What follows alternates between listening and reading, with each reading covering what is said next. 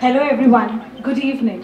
A very warm and pleasant welcome to another great event of the CA Singapore chapter. Valuation of the Startups and Case Study on Valuation. I, Manisha Jain, on behalf of CA Singapore chapter would like to greet and thank all of you, our dear CA members, for being present and gracing this occasion. Just a quick check. Please ensure that your phones are in silent mode.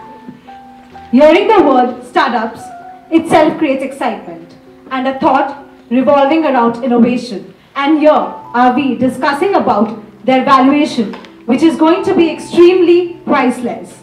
We have eminent speakers, our dear CA members, CA Gandharv Jain, CA Amrish Garg, partners of Finvox Analytics LLP, an international corporate finance firm offering valuation and analytical support services, with offices in New York, our present country, Singapore, and our very own Gurugram. The event also has a very special guest, our dear CA member, CA Dr. Rajkumar Adukia, Central Council member.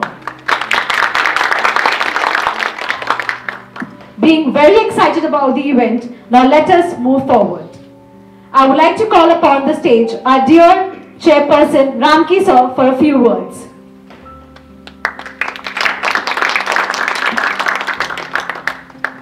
Good evening, everyone. Thank you, Manisha. Am I audible, guys? Yeah. Yes. Okay. Shall I switch the presentation? Yeah, you can. So firstly, good evening, dear members. It's a pleasure to see you all again. Let me begin by extending a warm welcome to our special guest this evening. As Manisha pointed out, CA Rajkumar Adukia ji, our Central Council member. A warm welcome to you, sir. Thank you. Indeed, very glad to have you here with us. Our speakers for the evening have come from Delhi, Gandharv and Amrish. Warm welcome. Thank you. What I'll quickly do for the sake of members, as usual on every event, we give a quick update. So please allow me to do that. We've been having series of events every month. As members, you must be aware of the professional events, the knowledge series, as well as the social events, and that continues month on month. Maybe you can just go into the next slide. A quick reminder on our World Congress of Accountants on 18th to 21st of November in Mumbai. A lot of information is available on the ICAI website. I think we keep circulating, Nirja keeps updating us on what's happening. The number of delegates are going to be more than 5,000–6,000, and the who's who, both from India as well as internationally, are going to be speakers in the event. I think it's a great event to learn, to contribute, to network, so do consider coming there. Moving on, I think you must have seen that we made a professional courtesy visit to our Indian High Commission's office and met Mr. P. Kumran this morning. It was a courtesy visit. We also invited him for the Diwali event. I think he's certainly extremely keen. However, he may have a CII event, so he's just trying to figure out how to manage his calendar, and we'll soon get to know. We were also discussing collaborations and initiatives with Indian High Commission. Apart from that, the mutual recognition agreement and the memorandum of understanding with Institute of Singapore Chartered Accountants. And he was also sharing with us that the Government of India, through the Indian High Commission, is talking to various professional bodies. He was giving an example of how there was a shortage of nurses in India, and I believe there were only 6 or 7 nursing institutes of India that were approved in Singapore. You know, so there's that whole engagement of the Indian High Commission as well in important matters, because even I was wondering how come the Indian High Commission is going to be involved in mutual recognition agreement, but I was pleasantly surprised that they're also willing to play a part in helping us. And I did inform His Excellency that our President as well as Vice President of our parent body were here in July. So the talks with ISCA are on in the right trajectory. We've had some meetings, so we look forward to taking that further. Now, as far as our events are concerned, we have a series of events in October as well as next month. We start with the event today for the startup valuation. We have a social event organized by Vikas on the Rail Corridor. So do sign up and come. On October 12th, we have a joint event with CPA Australia on digital innovation and fintech landscape. I think a lot of you must have seen the flyer on WhatsApp. That's going to be another interesting session. And that's followed by the much awaited Deepavali Gala event at Jen Tanglin by Shangri-La. And the registrations are on. Please do sign up. It's going to be quite unique and memorable. I already spoke about WCOA, World Congress of Accountants. And as of now, we have confirmation on a professional event, Mr. Saurabh Mukherjee, who's an investment guru. A lot of you must have heard him over a webinar a year ago. And I remember when we uploaded that on the YouTube, we had over 50,000 views. So we had a webinar. So he's going to be here in Singapore. And it'll be a pleasure. So that's a quick update on the events that are lined up for next couple of months. This, of course, is just to make sure that everyone gets into the zone, gets into the mood. So if some of your friends and colleagues need a bit of a nudge and a prod, please do that, because capacity is not infinite, it's finite. So my dear office bearers and MC members will let me know that we need to get the registrations going fast. So this is going to be the much awaited event on the 5th of November. Great. So with that, once again, warm welcome to all of you, as well as our esteemed guests. And let me pass it over to our Vice Chairperson, Somnath. Thank you. Thank you, Ramki. Just a quick update on membership and social media. Membership, we are very close to 400, just too short of 400. So that will be a great achievement in terms of getting there. But we are not stopping there. Our 2023 target is to go to 500 plus and keep going from there. A quick update on the social media. So LinkedIn page, I'm sure you all are aware of existence of our LinkedIn page. So if you are not following us, please do follow us. You get the quick updates of events, what is happening, what is not happening, and so on. A quick reminder that in terms of followership, before we started this year around AGM, April, we had close to 300 followers only on LinkedIn. Today we are sitting at 721, which is a great job. And all thanks to the events team, the membership, all the members coming in for the events, which we post on social media and which creates a lot of hype and people are attracted to our events. So, and then just to give you a snapshot of the last 4 events, if I recall correctly, I think last year when we had posted our LinkedIn page updates, we would receive 200 or 300 views. Now, if you look there closely, the first box, the first event, the last event, which was the ESG event, that has 4,600 impressions. One before that, the bowling one, has 5,500 plus impressions. The event before that, which was the navigating the post-pandemic, this was internal members event, that has gotten 10,000 plus impressions. And the one with our president and vice president, that has got 11,000 plus views. So this is actually pretty impressive, and as I mention every time, Ramki and I both are firm believers of social media. I think if we, it has got magics. So if we just use that as a tool to engage and attract more members, I'm sure we'll be there. Moving on to the next page. A quick update on a few other initiatives that as a chapter we are taking on, and we will seek interest.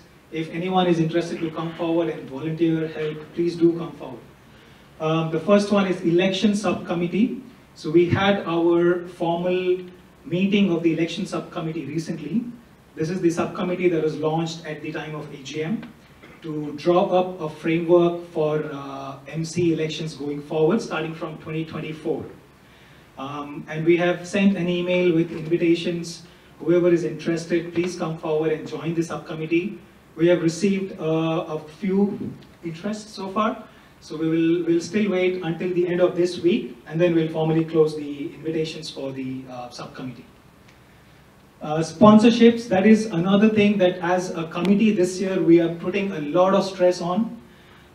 We are reaching out to many corporates, startups, banks, etc., just to get funds for us, so that there is less stress on our budget or on our exchequer, so to say.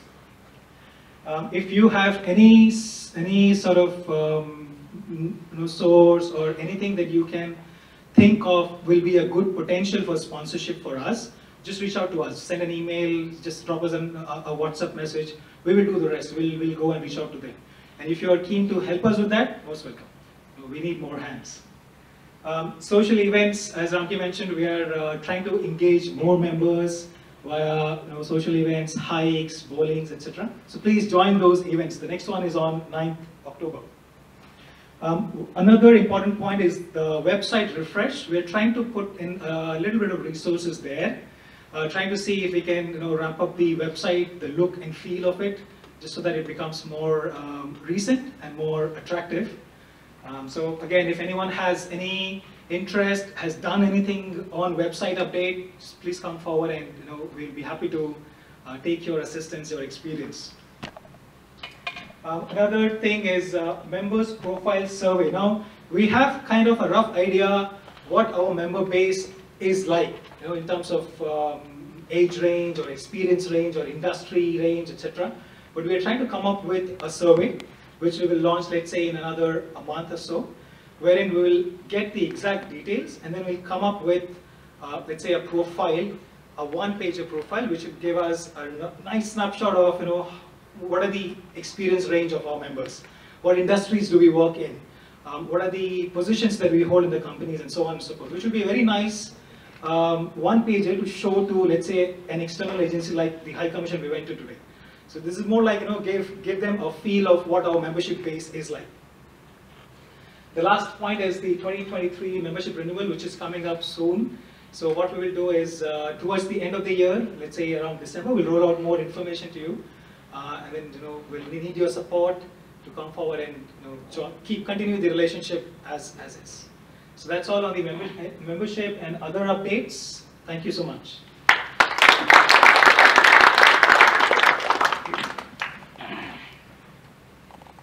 Thank you, Somnath. Quite a lot of new members joining, and we hope we meet our 400 target very soon. Now, proceeding, thank you once again, all of you, for taking out time and joining this evening. This evening will be a great success owing to you.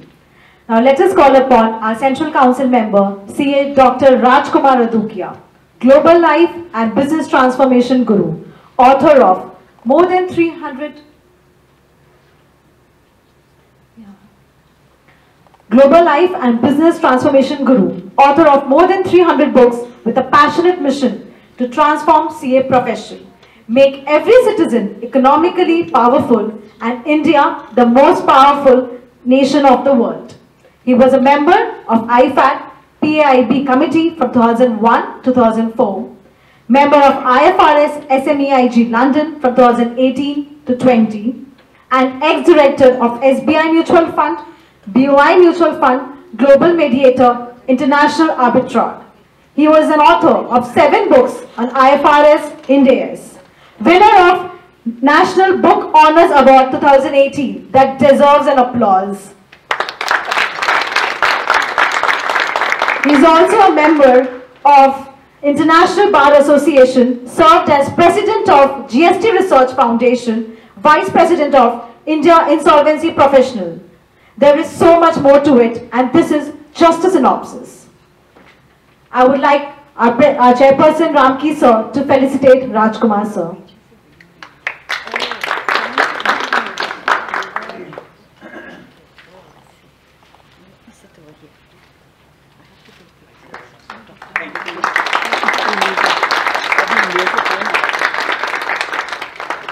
This is like audit documentation. Yes, sir.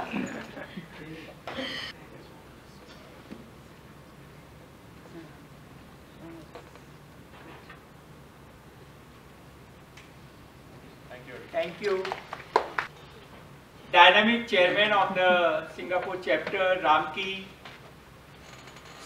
and Kohinoor Diamonds in the Singapore chapter managing committee, Nirja, Somnath, Nishan, Manisha, and thanks for the nice words which you spoke about me. I am one of the family member, not a guest, because I am part of the profession, and more so I am a council member. So a larger responsibility as a family member, how the profession is going ahead, how the members are, should be like a startup. You know why the name startup? From the beginning itself they are up. In the business we don't say business up. So thanks to the chapter, you know, they informed me earlier the event was 4th. I am here to attend a conference of IVSC, International Valuation Standard Council, taking place day after tomorrow. So then, you know, we coincide, you know, we can meet the members of the chapter. I am thrilled to see the activities which the chapter is doing, and actual number of members residing here may be 1,800. So we need to muster up, you know, that they, because the biggest asset in the world is contact.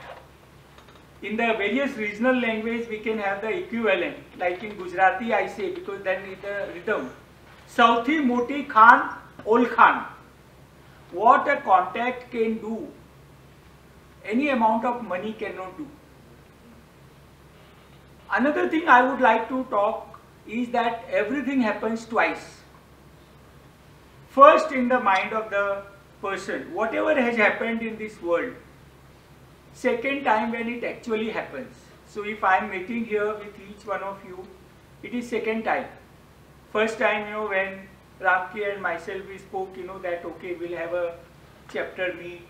Then Nissan said, you know, like I had scheduled 4th at KL, because since it's so like a inter-twin city, like we have Hyderabad, Sikandrabad or Noida, Gurugram. So this is one. Then the president, vice president, they visited, I think 1.5 months back. They spoke about World Congress. World Congress happens once in 4 years, and this is the 21st World Congress.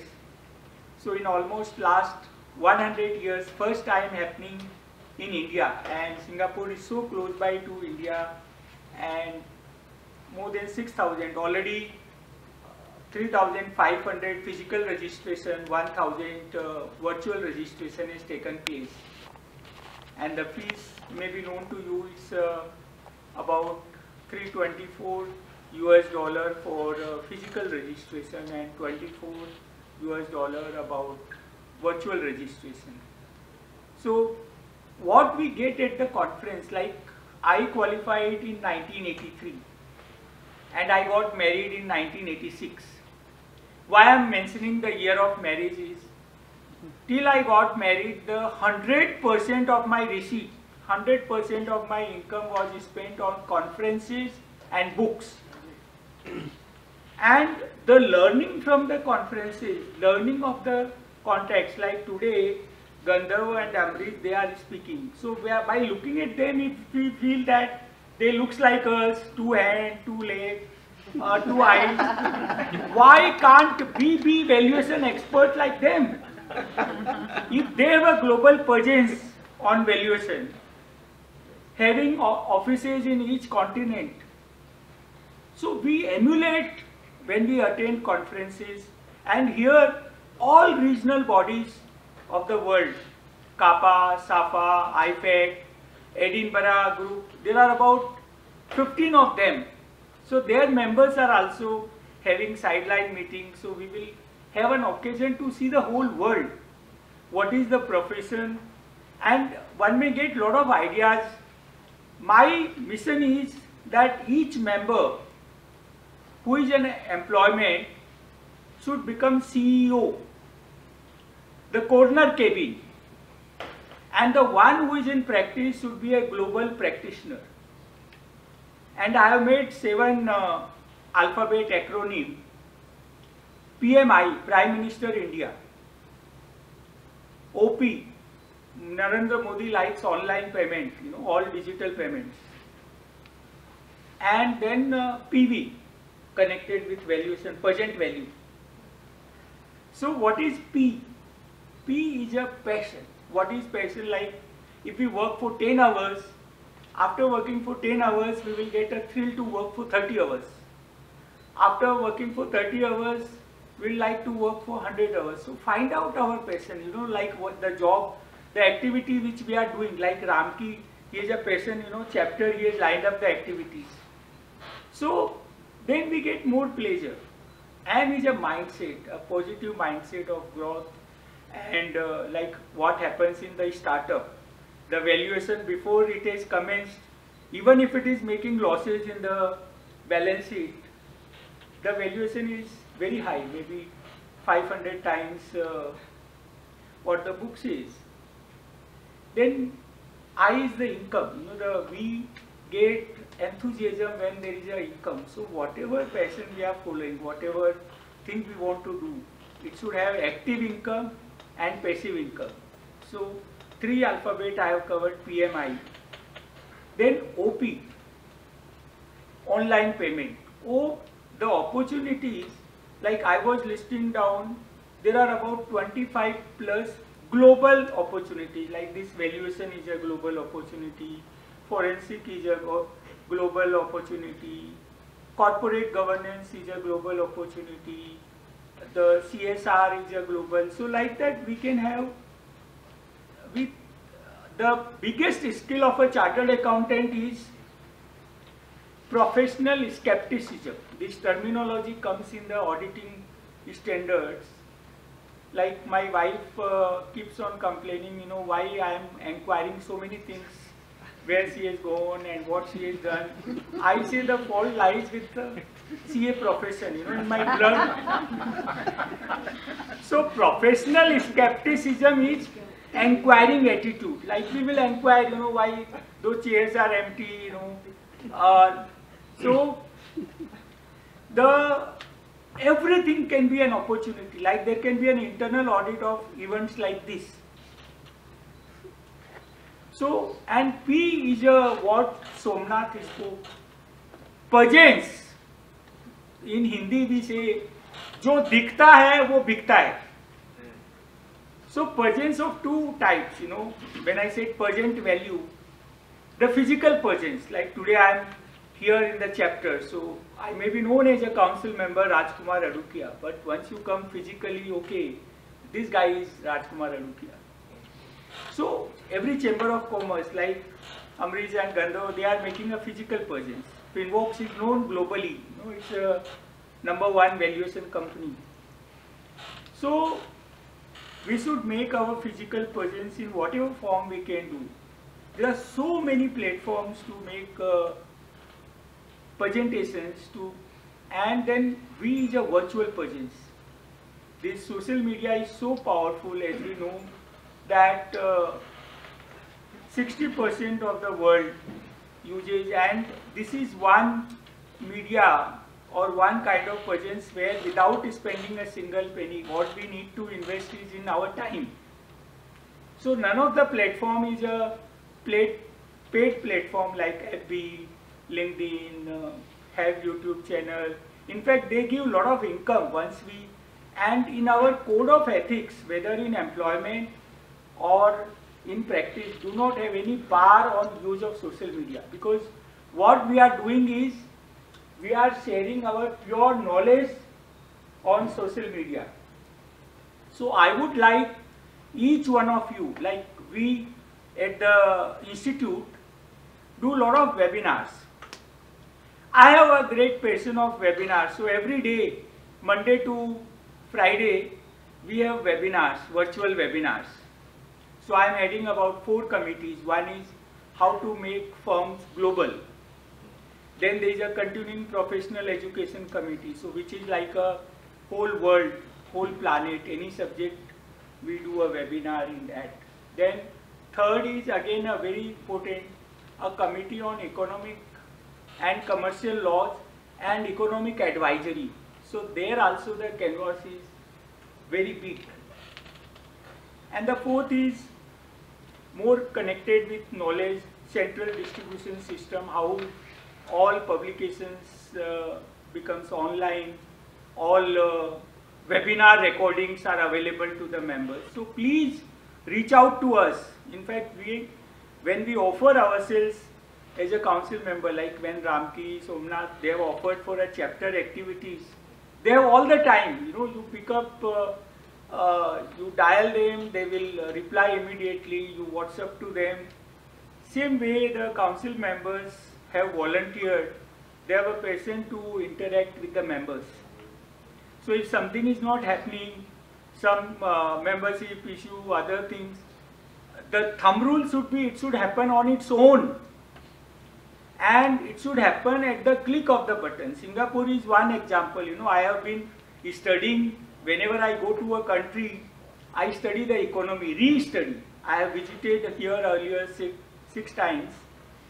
So I re-studied, you know, how it is an Asian tiger, how EODB, ease of doing business, is number 2, how the corruption transparency index is very high, what this country has done, and I was writing to the chapter office bearers, what we can learn in India from this country in terms of ease of doing business.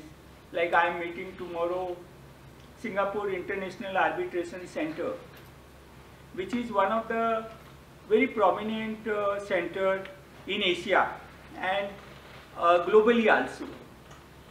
Yesterday I was at Asia International Arbitration Center in KL. So how India we can replicate and learn from best practices. So I will not take much time of each one of us, including mine, because I am also very eager to listen Gandharv and Amrish, because I talked to them before I came here.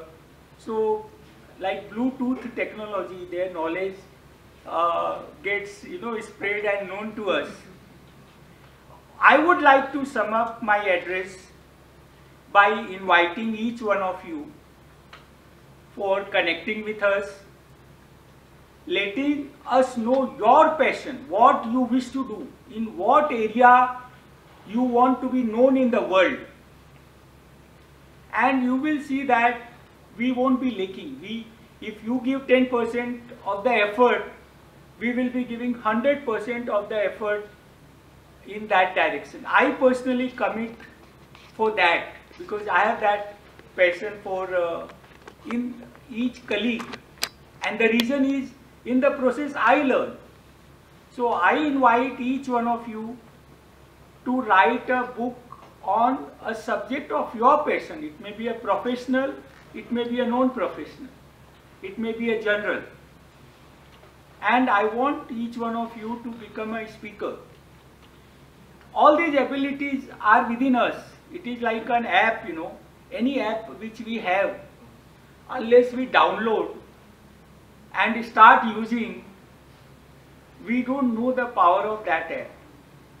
So when we took a birth, the app is already downloaded in our mind. Like we have a brain which is hardware and mind is a software. So I have done a study on mind, the mind chemicals, positive chemicals, dopamine, serotonin and endorphin. And so I would like each one of us, each one of you, to increase those positive chemicals and unleash the power within each one of us. And I wish Singapore chapter a great success. It's already number 1, and to reach a greater height with all team members, together everyone achieves more.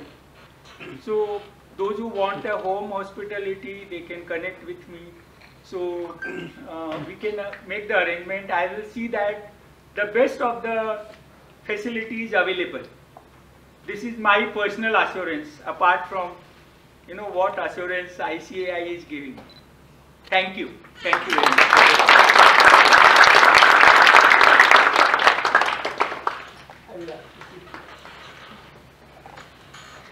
Thank you so much, sir. We'll definitely use our apps more.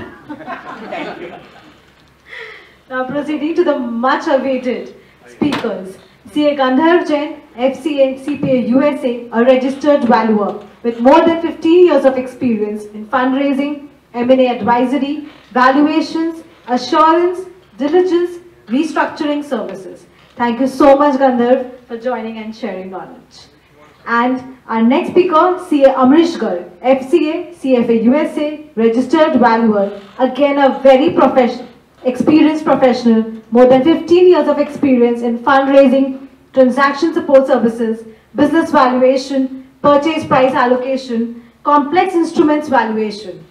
We have a lot of learning this evening. Thank you, esteemed members, for coming up and sharing your knowledge. After the event, we'll have question and answer session. Thank you. Good evening, everyone. I would like to start with thanking the ICAI Singapore chapter for inviting me and Amrish to present here. It's a great opportunity. And as we have come here, we see that this is a very dynamic team. I am very impressed by the way that you guys are leading ICAI Singapore chapter, the kind of activities that you are doing and the amount of time that you guys are spending. I had a very limited interaction with Rajiv. I came here in 2019 and I think Rajiv was the chairman at that point in time. So we had a very limited interaction on what ICAI Singapore chapter is doing. But today coming here and seeing that the way that you guys are leading this is amazing. So my congratulations to Ramki, the entire managing committee members, Anuradha, Rajiv, Nishant, everybody here. Very happy Durga Puja to all of you. Today is Durga Puja, so I think we have come at a festive time. It's a good time to come in. I would also like to thank CA Dr. Rajkumar Adukia ji for his kind words that he's spoken about us. We had a very good interaction. In fact, we met, he was saying that everybody meets twice. We met him at the lunch, coincidentally today. Yes. So the second time we're meeting him today. So thanks a lot. I think we are here to present on the valuation of startups, and this session I think we have designed it in a way that we want to keep it very engaging. There are a lot of case studies, examples that would be coming up. Both me and Amrish will try to tell you how we look at these startups from our angle. We have been in this profession for the last 15 years. I started my career with Ernst & Young in 2007 in the corporate finance, and then with Crystal S&P, and then with KPMG before me and Amrish joined hands in 2015 and started Finvox. We started Finvox as an outfit to serve the global valuation profession, and as a first trip we went to US searching for work. We didn't have even a single meeting, but we still went. So CA Rajkumar Adukia ji, to answer to you. So that was the kind of passion that we had, that okay, let us make it a global profession. In India, valuation was not as popular at that point in time in 2013-14. It was only after 2016 that IBC has come in, insolvency and bankruptcy code had come in, that valuation profession has gained prominence. But we thought that we would be the torch bearers, and we'll try and bring this profession to the global forum within India. So as I speak to you today, we have presence in US, Singapore, Middle East and India. And we do a lot of work in US and developed markets. And from there we bring a lot of knowledge which help us in executing engagements in the developing economies like India. And now with developed, I will say Singapore is developed, so we doing a lot of valuations here also, where there are a lot of complex instruments that we are valuing, warrants and debentures and whole what and not. So that's how we are structured.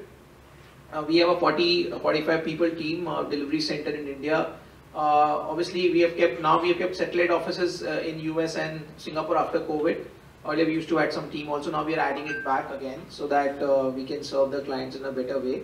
And the aim is to obviously have global clients. We are currently serving a lot of global clients and large Indian clients also. So that's how we are structured. So today I think within this session, what we will be taking up is basically I would be starting up with maybe telling you more about the ecosystem of startups, how startups have evolved, and where the current situation is. And then I think Amrish will be taking up the valuation techniques, both modern and traditional valuation techniques. And what we have tried to do is that we have tried to make it in a way that we tell everything to you by way of an example. Like when we will be telling you about valuation techniques, we'll be taking examples of companies like Bird, Stanza Living. We do valuation of Stanza Living. So we will be trying, then once we have explained the valuation techniques, Then again, I will be taking up case studies on Zomato and WeWork and EaseMyTrip. So we'll try and demonstrate that how the entire ecosystem is coming up. Obviously, we come from India, so a lot of examples will be coming in from India. So we have kept the theme as we'll take some examples from US, which is the developed economy, and some examples from India, which is the third largest in terms of now startup ecosystem that we have globally. So that's how we are structured. And we wanted to be engaging. Don't wait for the Q&A session in case you've got any burning question which you can't hold on to yourself. Please stand up and ask. There's no problem in breaking our momentum. That's not a problem with us. So you can just stand up and ask your question. I think it is always good to have an engaging session rather than just a monologue and then you come up with a question at the end. So in case you see something on the screen where you feel that you have to ask this question, just bring it on, right? So can I start? Yes. Okay. So before I start, I would like to ask maybe a couple of you guys, what do you think is our startup? So in your mind, when this word startup comes in, what anybody of you can stand up and tell us what in your mind is startup? Anybody who can volunteer and maybe say a couple of characteristics, tell a couple of characteristics that startups may have? I guess agile automation. I guess I'll just go for it. Yeah, please. A venture where somebody is looking to address an imperfection and you scale up. Yeah, absolutely correct.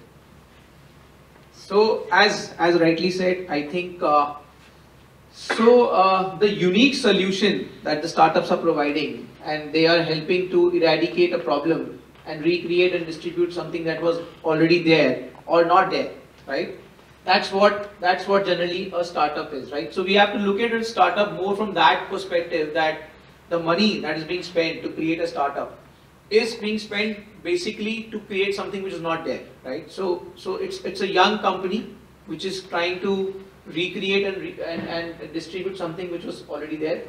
So there are two sides of a startup. We see that, and typically when any investor also invests in startup, they have got a mindset that okay, we'll invest in 10 startups, maybe 4 will work, 6 will fail, right?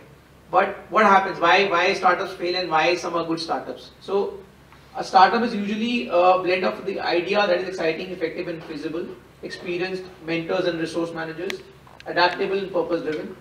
Why some of them fail? Because they somewhere get lost in the purpose, right? So like lack of persistence, quitting too early, running out of money or resources, too slow on pickup and late execution.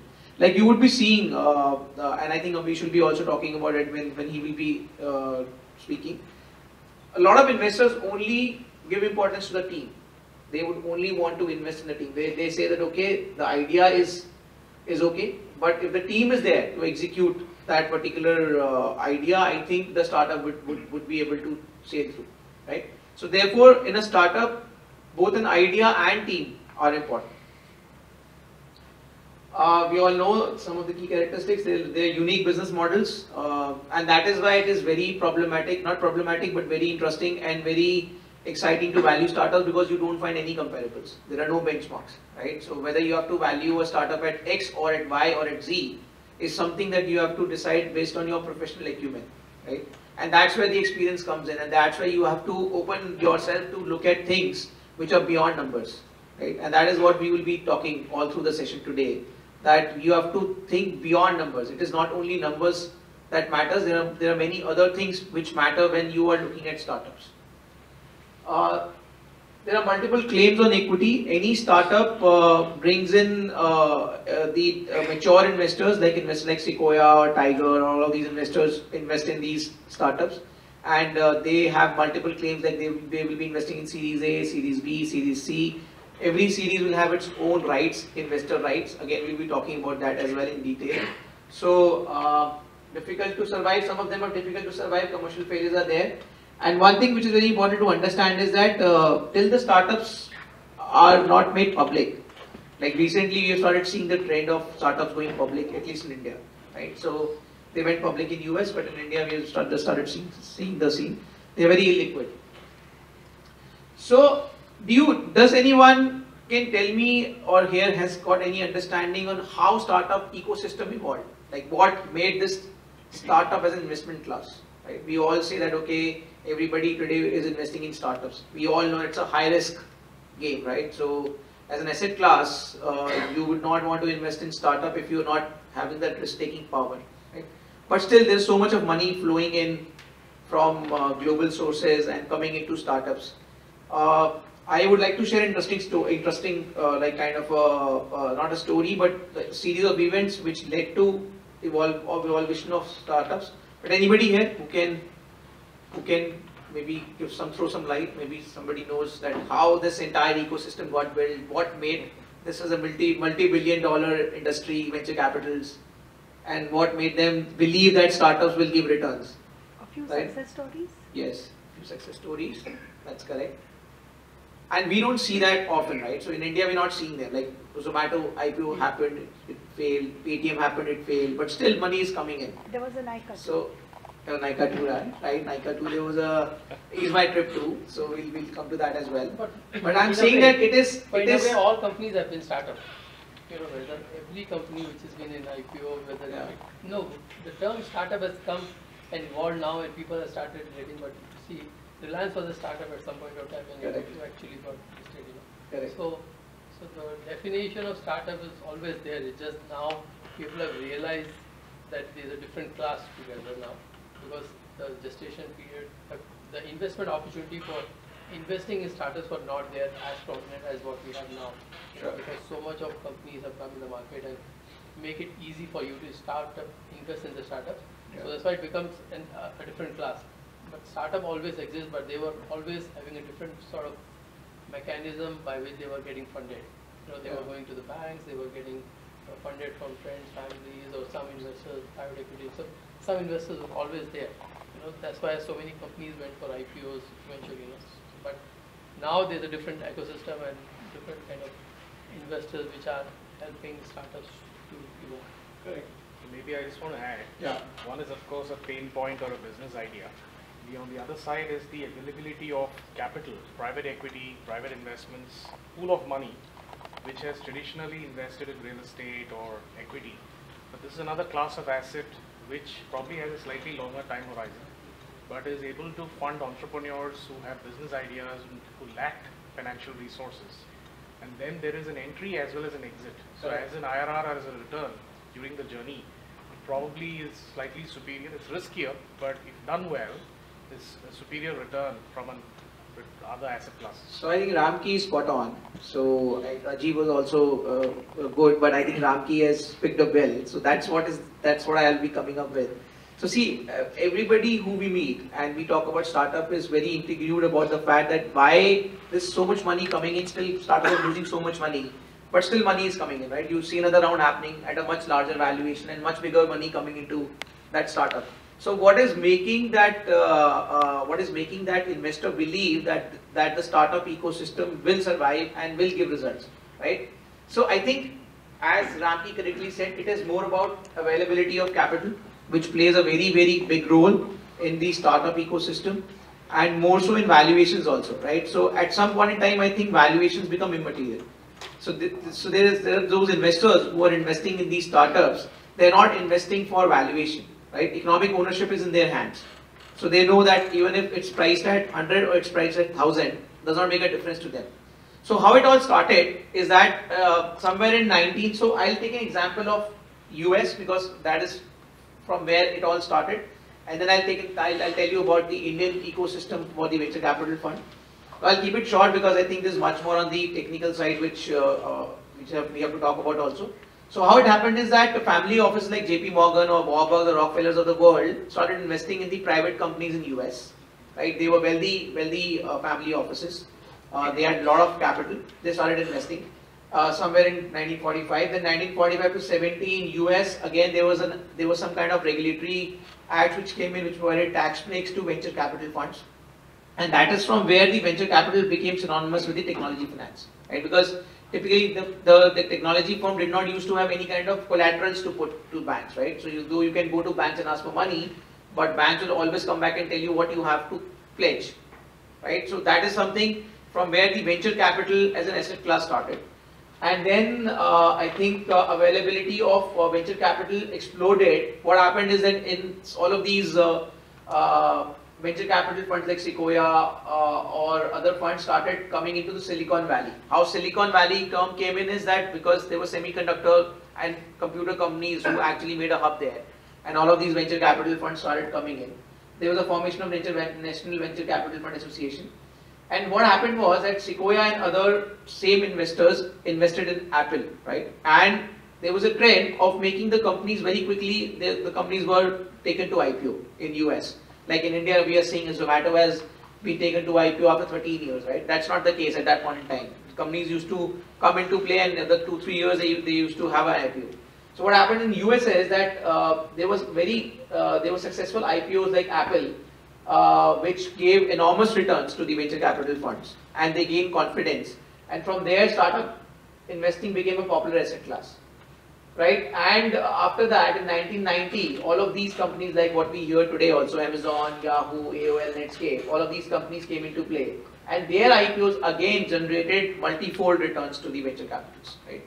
And that is what led to a rush of money of venture capital, increasing the money committed to the sector from $1.5 billion in 1991 to $90 billion in 2000.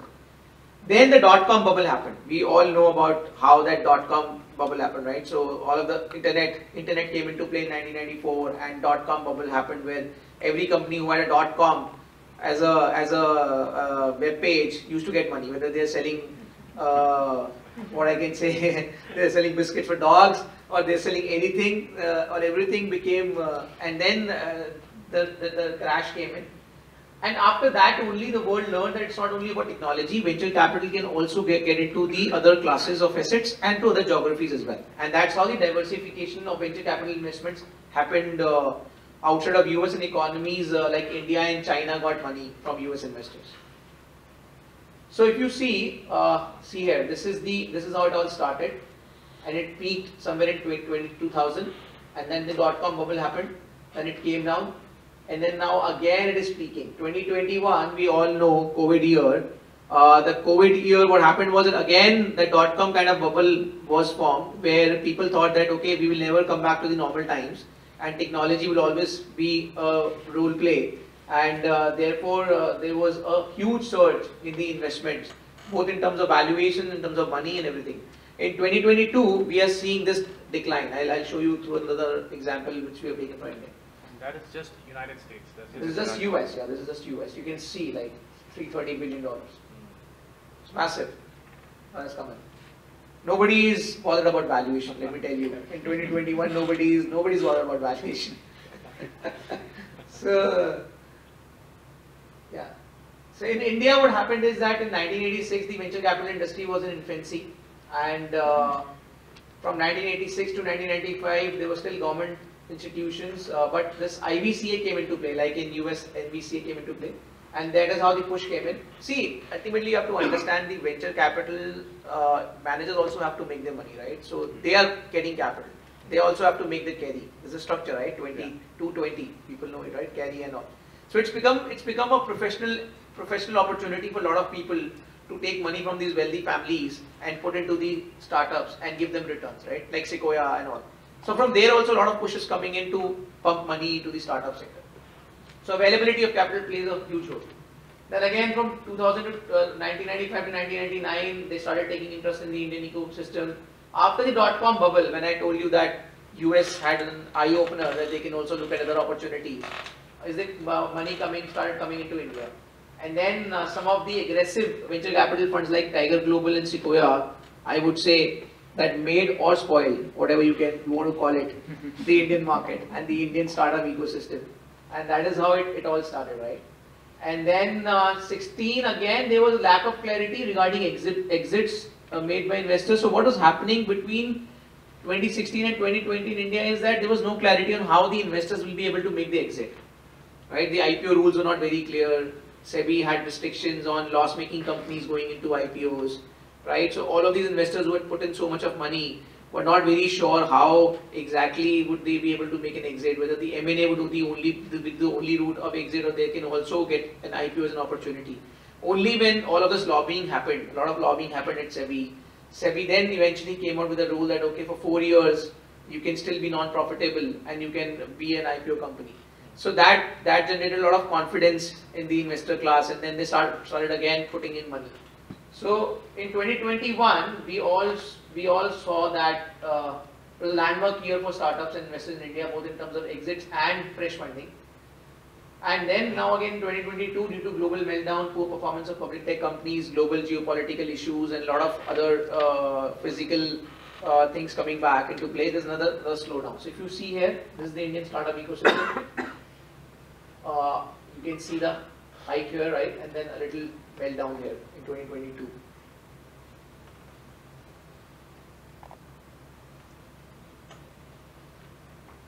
So I think so this is the current global ecosystem where India is the third largest, and let me tell you, India is soon catching up with China. Last year saw more deals happening in India than China because of the again the problems that China had. So I think I believe it soon you will see India shooting up China as well. US remains US. Okay, can somebody tell me what is the common element here in this chart? So we have now, this is like India's top 10 funded startups. Can somebody make out what is the common element? Digital technology. Sorry? Loss making. All these are tech companies. Sorry? All these are tech companies. All the tech companies, okay. Tech platform. Renew is not a tech company. Most of them. Everything is billion. Anybody else would like to take a chance? He said everything is billions. Everything is billion. Anybody else would like to take a chance? Platform providers. Okay. External investors. Okay. Asset. Okay. B2C, is it? Okay. Okay, so see, if you see, there are only 3 investors here who are putting in money: Tiger Global, SoftBank, and Sequoia. So what I want to show you, open your eyes and see that ultimately everything has to get consolidated, right? So at one point in time, there was a discussion that only Amazon and Alibaba will remain and everybody else will be folded into them. So how startup ecosystem is working currently is that all of these 3 guys have got their monopolies. So they know that they are only 3 are there, and out of these 3 also 2 will be left and 1 will die or maybe folded into the third second one. So how it works is that these guys take sector calls. So they just say that, okay, I want to put $500 million in the sector. Valuation does not matter to them, right? Ultimately what matters to them is that we have to have stake in each and every startup in this sector, maybe big or small, between all 3 of us. There's a cartel, and that's how we should put in money. So when Tiger puts in money, they don't talk about what is the valuation of the company, right? So they just put in money. So if your valuation of the company can be $100 million in the last round, they can take it up to the $1 billion in the second round. That company can become a unicorn, right? And we see all of these stories coming up in that how this company has become a unicorn and all. So ultimately, what the world is moving towards is that ultimately there will be a consolidation of capital that will happen in the future.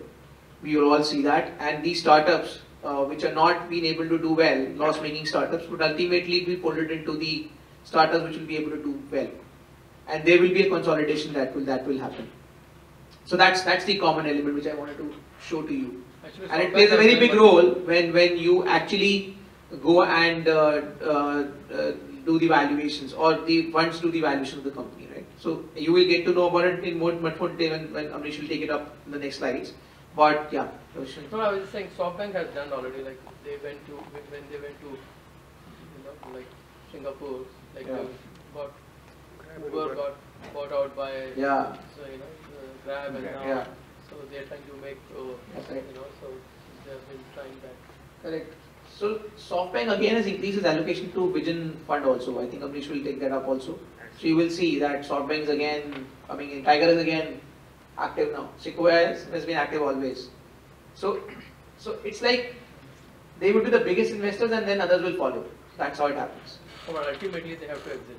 Ultimately they have to exit. That's important, right? And that's why there's whole of this Zomato not performing, Paytm not performing. There's a lot of hue and cry because ultimately they know that they have to exit, and they have to exit only between 3 of them, right? So there's nobody else who can buy, right? So they know that ultimately it has to go to the public. Yeah. Public has to take a bite. They cannot hold on to it for long. So they cannot keep these startups going on to like next 10, 15 years, right? So, yeah. Sorry, I have a question. Yeah, please. As you said that they are investing but they don't care about the valuation. Sure. And as we know that most of them actually in the loss making. Sure. And they can't exit as well because who's going to buy it at such a high valuation and all. So why are they doing it? I mean, who's investing it? Who's the funder investor? Who's building? I know Type Global is offering all those things with investors, but what's the logic behind it? No. So what's the logic behind crypto? Tell me. What is the logic about cryptocurrency? Is there any logic behind cryptocurrency? See, it's an asset class. Ultimately, you have to understand that it's an asset class, and these venture capital funds are getting money from the wealthy families, and they've made it as an asset class. And ultimately, it will all depend upon how the exit has happened. So I think Amrish will be able to explain this in a better way because he will be explaining it to you by way of an example. So you will come to know maybe another 20 minutes, and I think you will be clear on what is happening here. Okay, so I'll maybe invite Amrish to take it ahead. Thank you. That was wonderful. Thanks, Gandharv, for setting the context, and first of all, again, thanks for entire ICAI chapter. So I think it's more like audit documentation. I should say thanks again.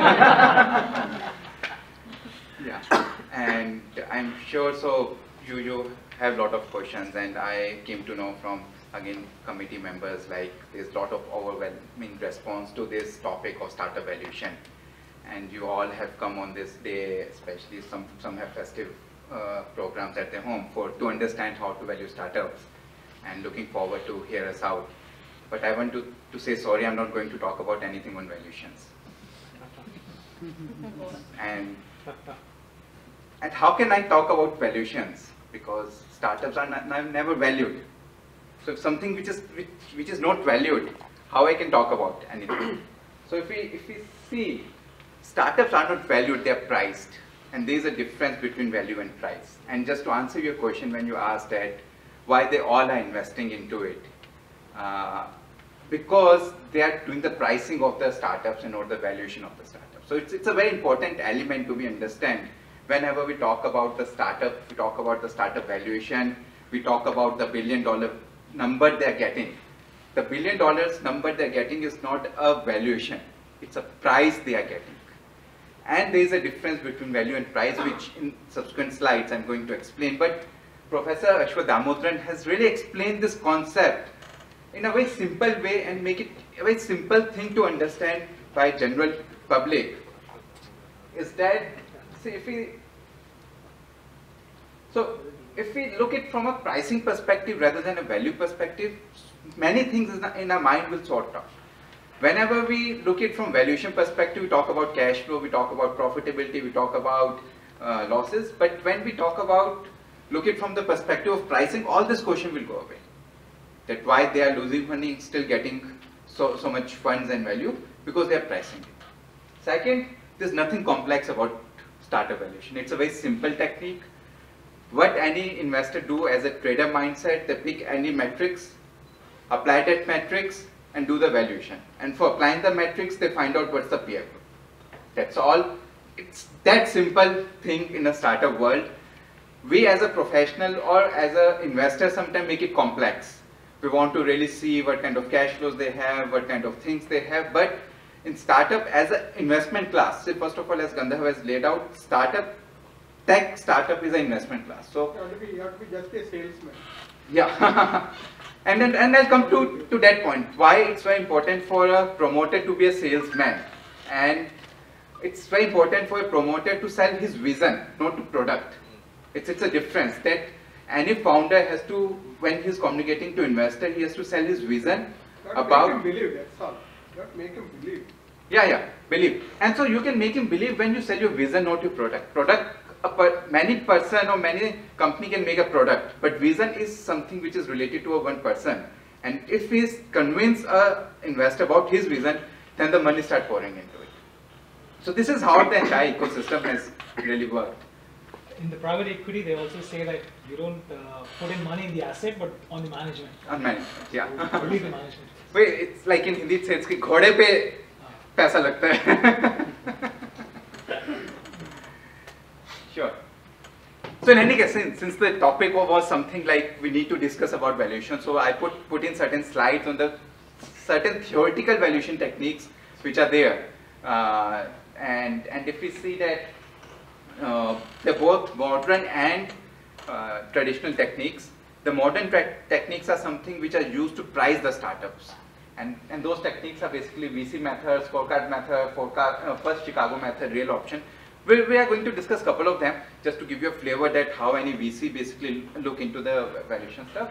And then traditional valuation methods, which we all know, like DCF, comparable company method, comparable transaction method. So like during the early stages, which is from concept to growth, it's mainly the modern valuation techniques or modern pricing techniques which are mainly used. And as the company more matured, someone start looking at the cash flows, and those methods are being ultimately applied to value them. So before we really deep dive into the techniques, I think it's really important to understand what are the drivers of this pricing, that how this pricing is being decided, and what are the drivers. And in the initial 15-20 minutes, we have discussed a lot about the availability of capital. So definitely all these numbers, and as Gandharv has said, that it has happened because so much capital is right now available. And if we specifically see, in 2021, SoftBank has almost like 24% allocation in their Vision Fund, which is basically the fund primarily designed to invest into tech startups. And from March 2021, the allocation increased to 38%. And you have seen in 2021 the way the investment in tech startup system has increased. So it's primarily, as the big investors, they are allocating more funds towards the startup ecosystem. The demand is increasing. So when we again go back to the concept of value versus price, and we have read in our economics, and we all come from like that economic background, what is the price? Price is all dependent upon demand and supply. So if there's a lot of demand, then definitely the price is going to increase. So if there's a lot of capital available to be invested, it's quite often that the demand of startups or the valuation or the pricing of startup is going to increase. So this is one of the key factor which is driving the price. Second is definitely the value versus price, and I'm going to share a couple of examples on this. And just to answer your question also, like why even a loss-making companies are making, they're attracting investors, why some investors are buying and the other investors are getting exit. So in that example, you'll find your answer. The third part, important part, is the scalability. It's about how big is the market, how big is the market share the startup can get into it, and what's the team potential to get that market share and to become a market leader in that market size. So this is the ultimate crux which any investor, so any founder who sits in front of investor, they start the discussion with this scalability, the potential which is there. And why the startups are losing money? Because their ultimate objective is to reach or achieve that scalability. See, we have seen so many infrastructure companies, so many traditional companies, they invest upfront to create an infrastructure. Like if you have seen in India in 5G, a lot of billions of dollars have been invested just to buy the 5G license or to 5G spectrum. But in case of startups, ultimately the money which they are investing is to achieve that scale, to acquire the consumer, to acquire the customer. Though from the accounting perspective, all that amount which is being spent is shown in income statement. Therefore, we all see such a loss. Had it been capitalized as customer acquisition cost, the startups might have also giving accounting profit. So it's only that since they are incurring operating expenditure to acquiring those customers, we see that they are making losses, but they have to do that part. If they stop incurring expenditure on acquiring customers, they will not achieve scalability. So scalability is very critical for any startup, and the scalability is also critical from pricing perspective. And last is the investor's right. So with all high pricing, there comes a very aggressive demands. we always talk, we see into our newspapers looking at like that company has got billion-dollar valuation, that company has got multi-billion and everything. But one should really ask the life of a founder, life of an entrepreneur. And once I was sitting with a very renowned founder in Indian market, and he just raised a good $200 million from a VC investor, and I asked him like, you must be feeling quite happy and all that. So if I can speak that Hindi words which he told, कहता क्या मजे आते हैं, rocket लग जाते पीछे.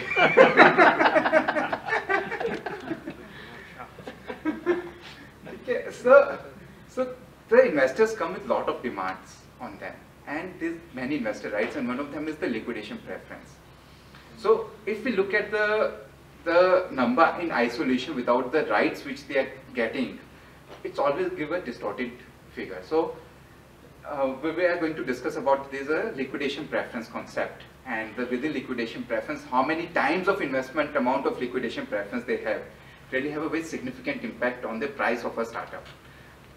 And this is one more reason why when all these companies, especially in Indian market, when they went for IPO, they all benchmark the IPO price with the last funding round, what happened. Like last funding, if it happened at like $5 billion, so everyone expected that, okay, the IPO will come at $7 billion.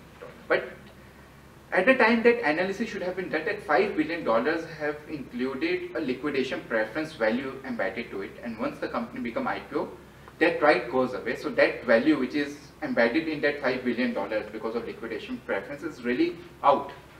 So no one made that adjustment. So that is also very important part. So these are the 4 factors. So in next maybe like 25-30 minutes, I'll cover each of the factor with relevant examples, which will give you more perspective about the startup.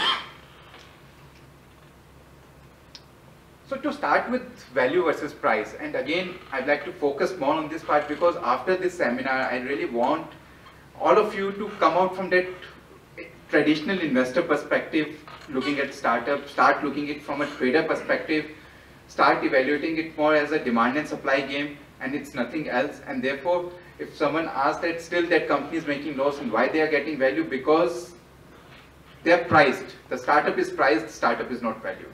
And to understand this example in the best way is to look into the WhatsApp and Facebook acquisition. Though it's a slightly dated example, but very perfect example to understand the concept of trader and investor mindset. Like in 2014, it was a news everywhere that Facebook acquired WhatsApp for $19 billion.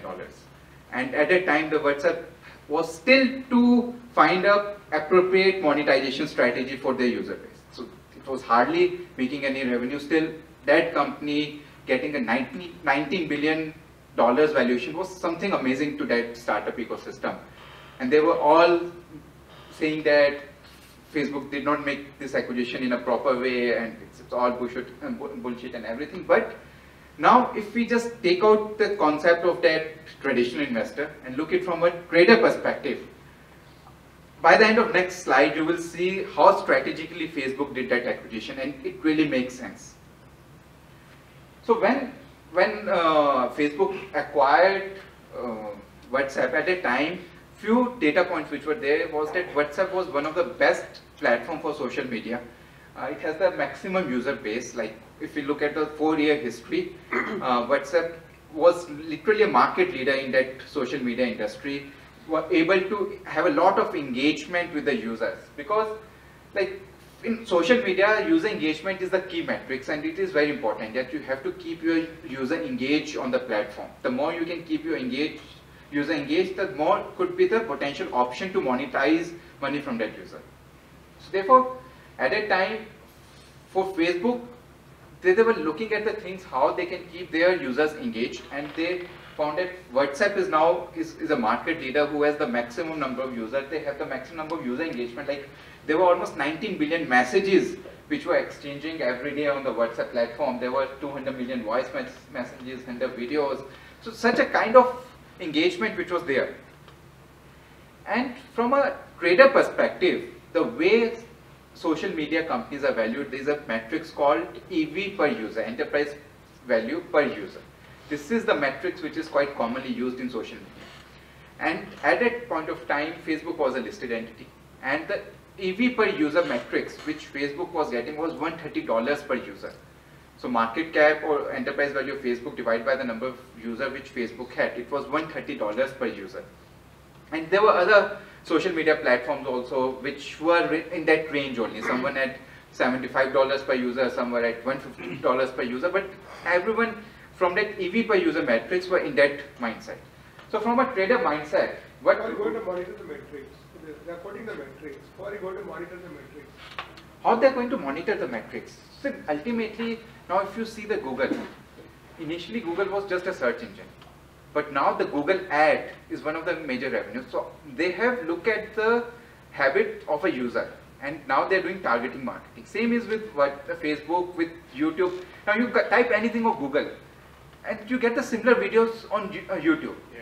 So now all these platforms are so connected and the target marketing is has become a powerful tool, both from making money for the startups and from the customer perspective. So there are many monetization tools which they have to do it, which at a scale they are able to generate a lot of revenue to it. So therefore, during the early stages of the business cycle, it's very important for them to have a lot of users on the platform.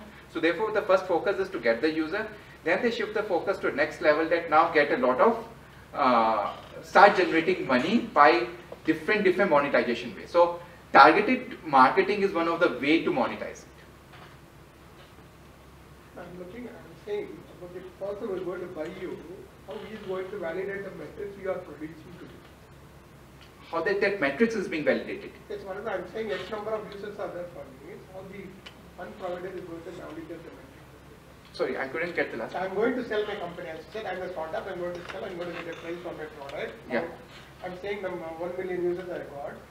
How the opposite side is going to monitor the metrics. So there is a cost of acquisition, CAC, which we call it. So basically, to acquire any customer, you have to incur a spend. So there is spend on every customer that you make, right? If you're getting that customer today without having to make that spend, that acquisition is valuable, right? So if you would have to spend $100 million to acquire 100 customers, you're getting that customer, so you need to pay something for that. So it can be valued by either by an organic way where you say that, okay, if I would have to acquire these customers, what is the money that I have to pay, or what is the multiple that these companies are getting per user, which just explained that Facebook was a listed entity at that point in time. So market cap divided by number of users was the matrix used by Facebook to acquire WhatsApp, right? So it can be either of the things that you can look at. And ultimately, obviously, you have to acquire these users today, and the monetization will happen after 3 years, 4 years, when those users will be so adapted to your platform that they will not be able to leave your platform, right? So today you cannot leave Facebook, right? You cannot leave WhatsApp. So you have become addicted to these platforms. And that today is the time when they are monetizing your time that you are spending on those social media platforms. So again, one more unique thing with startup is that they really want to change the consumer behavior. The way you do a certain thing like Amazon. Right now, we have been inclined towards doing an online shopping. That convenience factor which is there. And now, if they have started charging delivery charges and other things, we don't mind doing because we have become habitual to it. So therefore, for startup, the main focus is to first get the user on platform. So they have to spend a lot of cost to acquire the user. Then they make them habitual using that platform by giving a lot of offerings and free things to them. Once they become habitual, then they start monetizing. So it's a journey. It's not that from day one itself you will see startups making profits, because like someone has to create a factory. Like again, in case of a telecom, one has to really buy that 5G spectrum, invest a lot of money there. So for startup, this is the investment. Like first they have to acquire user, spend money for it, they have to spend time to change their behavior, and once the behavior is changed, they will monetize it. So it's a journey for them. So coming back on the example, so what at that point of time, it was identified that out of the 400 million users which WhatsApp have, 160 million were the unique users, which Facebook analyzes that is going to be something could add value directly to the Facebook. And using that 160 million into 130 per share, the value was coming $21 billion. And so they negotiated 19 billion. So from Facebook perspective, it's a good deal. The value was 21, they were able to get a 10% discount near about. But another unique thing they did, they paid the maximum consideration by way of shares of us Facebook. So tomorrow, if this multiple get corrected, market corrects this multiple, then this entire $19 billion will also get corrected. So this is how uniquely this acquisition was structured. Now if you analyze from a trader mindset, that ultimately investors got exit. Facebook at that point of time, given their scale size, everything, got a good asset to keep their users engaged. And if the correction happened on the valuation side, Facebook is not going to lose anything. For investors of WhatsApp, for WhatsApp founders itself, $19 billion is really a great number. If something also get corrected, that still they made a lot of money. And there was news that even a office boy in WhatsApp became a millionaire at that point of time. So because of his ops and everything. So this is the trader mindset. And now we have to understand, whenever we talk about startup, we need to talk about this, look from this trader perspective and not from a valuer perspective. And this is how all the startups are being priced. Moving forward on this pricing strategy, now it's not that today I just come and say that, okay, I have this product and the peer group is getting that much value, so even I as a startup should get that much value. It's not that easy from a founder perspective. They really have to convince investors, they have to convince the third party to justify that the potential is huge for them. And to justify the potential, they have to justify the market size in which they are operating, what kind of market share they have, because these two metrics of market size and market share has a direct impact on the pricing of a startup. Now the question is that how this market price and market size is being communicated to the investors, and there's a term here which is quite commonly used. It's called TAM, SAM, SOM. So whenever we talk about any market sizing, these are the three terms which is being used. TAM is the total addressable market. So this is the entire universe for the startup, to whom a startup can potentially cater to it. So take an example of any startup who come with the Ayurvedic cosmetic products. So for that startup, cosmetic industry, something is a TAM for them. This is the total addressable market. So anyone using any cosmetic product is a potential user. From TAM comes the SAM, which is the serviceable addressable market. So given the kind of specific product which they have, like taking example of Ayurvedic cosmetic, now out of the total cosmetic, Ayurvedic cosmetic has become a SAM, serviceable addressable market for that startup. So therefore, always a discussion with the investor starts with a I would say $1 trillion potential, which is TAM. It will shrink to SAM, that now out of that 1 trillion, the potential is multi-billion. There it comes the SOM, which is the serviceable obtainable market, which investor targets in a nearest maybe 1 to 2 years. So this is how a story, a narrative is being written or communicated by any founder to the investor. So for anyone doing the pricing of startup, it's very important to understand that narrative. So when we also do a lot of valuation for startup, mainly from a compliance perspective, or maybe from transaction perspective, if we are doing any pricing, then our thesis always start with the market size. Our thesis start with TAM, SAM, SOM, and where the startup will look like. Market size, market segmentation, and your target, your market share. Yeah. And why this is important? Because when we talk about one of the method, VC method, there you will see the key inputs are these things, and therefore it's very important. Sorry, so why money is coming in India, not going to Vietnam, or not going to a country where there is no population? Size of the market, right? So why India? Why after US, India and China are getting the maximum amount of investment from the investors? That's these three terms that we share on the street. Nothing else. Otherwise, money can even go to Australia. Money can even go to elsewhere, right? It's not going. It's going in. It's coming in India and China. So this is the reason, because investors always believe in consumption story. So everybody wants to believe in consumption story. That okay, any product or service will come out in the market, it will be taken up immediately because of the size of the market that it will cater to. But is this also getting impacted because of the spending capacity and the increase in per capita that these larger countries or geographies have now been able to address? Because earlier the per capita was not at that level where it could have filtered through in the second or third layer, right? Because therefore Europe was a better location for a startup which is going for, let's say, a product or a beauty product or something like that, right? Yeah, obviously it depends. It also depends upon the sector that you are servicing, right? So, like for example, Zomato. Zomato is servicing low GDP per capita income economy, right? So it is becoming now difficult because they've already reached a scale where they're not able to add more users. That is why you will see in the case study that we will present that now there's a downturn in the price which is coming up. Yeah. So it is all a factor of what exactly are you catering to, right? So that's why the investor is also very smart. So you will see maximum valuation coming in B2C, not in B2B. So there are a lot of startups which are B2B also, right? But you will see maximum valuation or maximum money coming in a B2C startup because they also want to see the market size expanding. Yeah, in fact, that's where you see that some of the incoming startups, which are global startups going into some of these regions, find it the most difficult market to be also, right? So from actually, if you see, most of these investors are from US market. And from US perspective, India and China, they are the buzzwords. So anything talking about itself, US and China, everyone sees, okay, it's a huge market to cater into. So from fund perspective, when they go to pension funds, they talk about India, China. So I would say India, China as a geography has become a lot of buzzword, and therefore for fund houses, it's easy to raise money from pension fund when they talk about US, China historically. For fund houses, it's easy to invest into tech companies who are catering to India, China as a geography. So that, I think, layer was established. Some corrections definitely happening now, but this is how originally happened.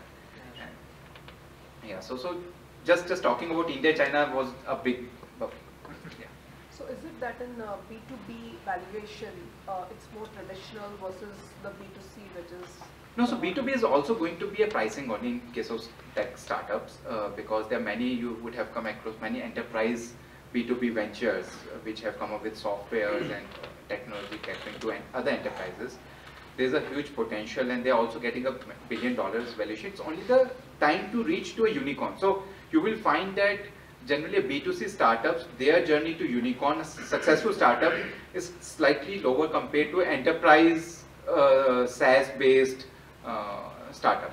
They will also reach to unicorn using such kind of metrics only, but they will take some time because definitely it takes time to convince an enterprise to start using that product versus a consumer. So this is the reason. On the B2B, probably real-time example, out of the press today morning, Nasper's bill desk. Yeah. Any insight as to what went wrong with the valuation because of it? They had to follow the deal or? The process deal got cancelled. That one. So I'm not up to speed. I'm not up to speed today morning news because we were in the fly. So in case anything has happened today morning, we'll not be up to speed with it. But we're sharing there is couple another of case of a B2B where everything was done in the late stage. The deal has been called off. There are a lot of rumors around whether there was some technicality, there was a September 30th deadline, blah blah blah. But I'm sure there is some exceptional consideration around valuation or whatever that led to the calling off of the deal. something would have been happened definitely, and as we move forward, we have also shared a couple of examples where the valuation reached to $100 billion or $50 billion and came down to almost negligible now. So why it happened? So that may provide you some insight. So what would be the potential reasons? See, what has happened also that, a lot of these deals happened early part of the year, and when the valuation prices were high, like you even see when Tesla, the founder was trying to acquire Twitter, so there's a lot of story around that he booked the Twitter, so they were trying to back out because of whatever corporate governance issue or the number of users. But that's not the real case. The real case was the valuation. Because the valuation catered down so much, they thought it is better to pull off rather than paying so much price what was agreed. So that's what's happening in the market right now, that a lot of deals which have happened earlier are trying to reprice. If they can reprice, they have not been able to reprice and come to a price, they're trying to call off those deals.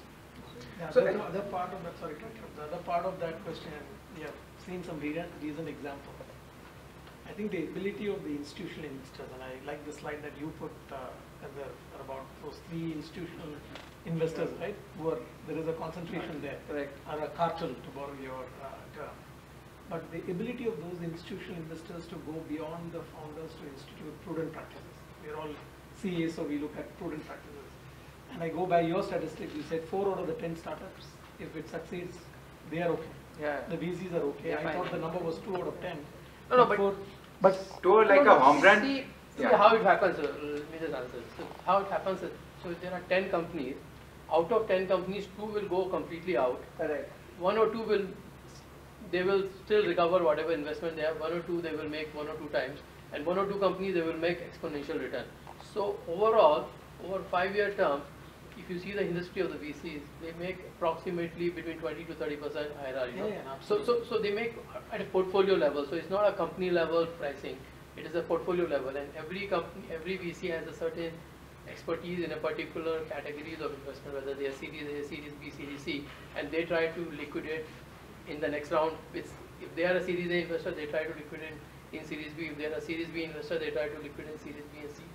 If they are a Series C or D investor, they try to liquidate in an IPO. So there is an exit for each side of investors, and so that connotation of that every 8 of 2 companies succeed and 8 does not make money is wrong. The 6 companies in that portfolio still actually recover the investment and make them some return. Yeah. Only 1 or 2 companies completely go out of business. Yeah. One last point, I think it will be interesting to see in the coming years, given where the liquidity and all is going. How I mean, I'm just looking at how do institutional investors go beyond the founders to institute prudent practices so that the return. They are doing Yeah. And also you're hearing a lot of stories, and you guys can tell us probably later during dinner how, because we're also hearing that in firms like SoftBank, right? A lot of professional seniors who are associated with songs are leaving the company because they're not able to put up with this flamboyant pricing or valuations or whatever. So, Amrish, I have just interrupted you a bit. What is the role liquidity plays in the valuation or pricing which you came up with the term? Role? The liquidity. We'll come to that point. Okay. That is also there. So I think we'll quickly run these things because many answers will get answered. Many questions will get answered by the time we'll reach to the end of this presentation. The acronyms are taken from that. Sam and TAM acronyms have been. You coined your own. No, they are popular. It's a quite industry jargon. TAM, SAM, SOM. It's quite popular there. So therefore it's quite common. And I will take a couple of case studies here to explain that how this market size number has a direct impact on the valuation. And to pick that study, we have taken it from, again, Professor Damodaran's blog on valuation of Uber. So what happened, like in 2014, he first valued Uber, and being one of the valuation guru, he's always keep excited doing valuation of different companies. And when he first heard about Uber getting $1 billion valuation, which was 50 billion Uber got in 2014. So he got excited that what's this company, because he never heard about or practically used Uber at that point of time. So based upon his limited research, he talked about Uber here, he discussed about Uber. He literally sat into a Uber car, talked to the driver, the kind of benefits it could generate both for passenger, both for driver, and then he come out with a thesis that, okay, according to him, the market positioning of an Uber is an urban car.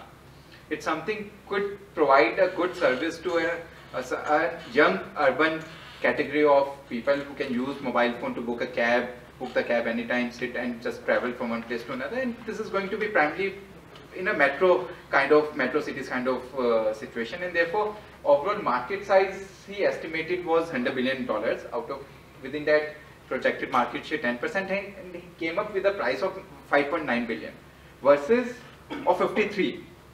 So when he published this valuation or his thesis on internet, a lot of criticism came from VC's side, especially when they were pricing at $53 billion. So the VC then narrate a story saying that it's not an urban car company. It's ultimately a logistic and transportation company catering or operating in that wider industry, because it can disrupt the entire way people are moving from one place to another. And definitely there came a point of time when using Uber, Ola has become so, or Grab, it's so easy that people just stop using their own cars and they were traveling through this. And there was also network impact. Like today in Singapore, you are using Uber, or it's not in Uber today rather, when it was there. If you go to US, simply with the same app, everything, you can book the cab, you go to India. So there was a network effect for the users. So therefore, once they changed the positioning and thesis, the VC investors' theory was that being a market leader, they are going to grab a major market share. So they were looking at $50 billion number. So doing this maths of market size and market, they were coming with a valuation of $53 billion. That is the VC, from a VC perspective. So Damodaran again, after a few months itself, tried to revalidate his assumption. He changed some of the assumptions and he himself came with a number of 23.4 billion.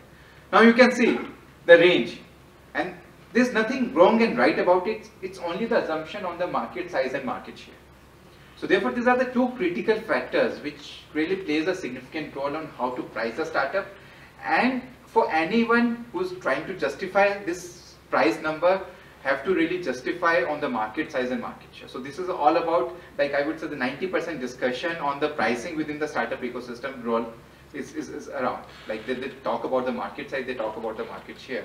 And very important, one more case study to be discussed is on Bird. This is a startup which within a period of 1.25 years became a unicorn. And they news, like within a 2.5 years, how can a company become a unicorn? And what really happened there, what exactly? And even like today in the flight only I was telling Gandharv, so when even I was deep diving more in this thing, I was looking at different articles. So it came that the founder in 2018 just found that why people using such huge cars, so this is their problem statement, that why they're using 2 tons of metal to move a 70 kg body when the same could be done with a scooter. So I was thinking, like in India, we have been using scooter for so many years and no one really valued that thing. Now this startup within a 1.25 year has become a unicorn. Why? Because this is the kind of story they told to the investor. See, this we pick from the investor presentation, how beautifully they presented the overall TAM song. So these are the birds, if you can't see it once you enlarge it, these are the birds they have created. Like this is a folk of entire birds. So they define that there are 8 trillion trips which happens in a year, like going from one place to another. Out of that, 5 trillion trips are below 5 million. So definitely any transportation mean could be used which is less than 5 million. So it need not to be 5 miles.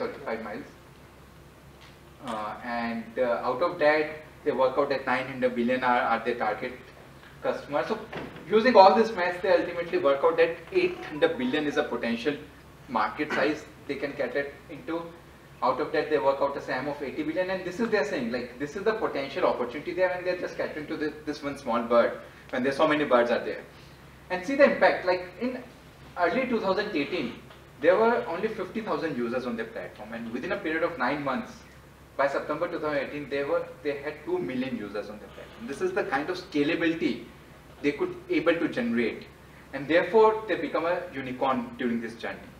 And in 2021, their revenue was 250 million. So for a company within a period of 3 million reaching to that scale, well, this is something which excites investor, and therefore they command so much price. The price of 50,000 user to 2 million, no traditional company can do it in 9 months. So that's why they get a lot of excitement from the investor. So therefore, like right now, by 22, they are saying they're in 450 cities with 150 million rides. So this is the kind of scale they're achieving. So now, after looking at these practical examples, it's good to deep dive a couple of minutes on a theory, which is or theoretical method which is being applied for pricing the startup, and this method is called VC method, which is quite commonly used by most of the VC players, funds. How they do pricing. So what they do, they do not basically look at the entry valuation. So, and we all know that all the VC funds, they invest for a limited period because they have their own life cycle. The fund have generally a life cycle of 10 to 12 years. So therefore, when they make an investment into a company, they make an investment for 5 to 7 years. So what VC investors look into it whenever they look at any startup, that what is the potential of that startup to generate a revenue or any other metrics, what they feel relevant. For example, in case of e-commerce, it was GMV, gross merchandise value. In case of social media, it was number of users. In case of enterprise SaaS, it was annual recurring revenue, ARR. So there are different metrics which is being used. That after 5 years, how this company will perform on those metrics. So they just make assumption. How that 5th year number is being derived depends upon the market size and market share that company can get. So based upon their thesis, they will work out that, okay, after 5 years, the startup could be at $100 million in terms of, say, revenue. Looking at other peer groups, which include public companies, which include other transactions which happened, they work out a multiple to that metric. So assuming like in enterprise SaaS, you would have heard that the multiple to ARR is 10x, it's quite common. 10 times of the annual recurring revenue is quite common in a enterprise SaaS industry.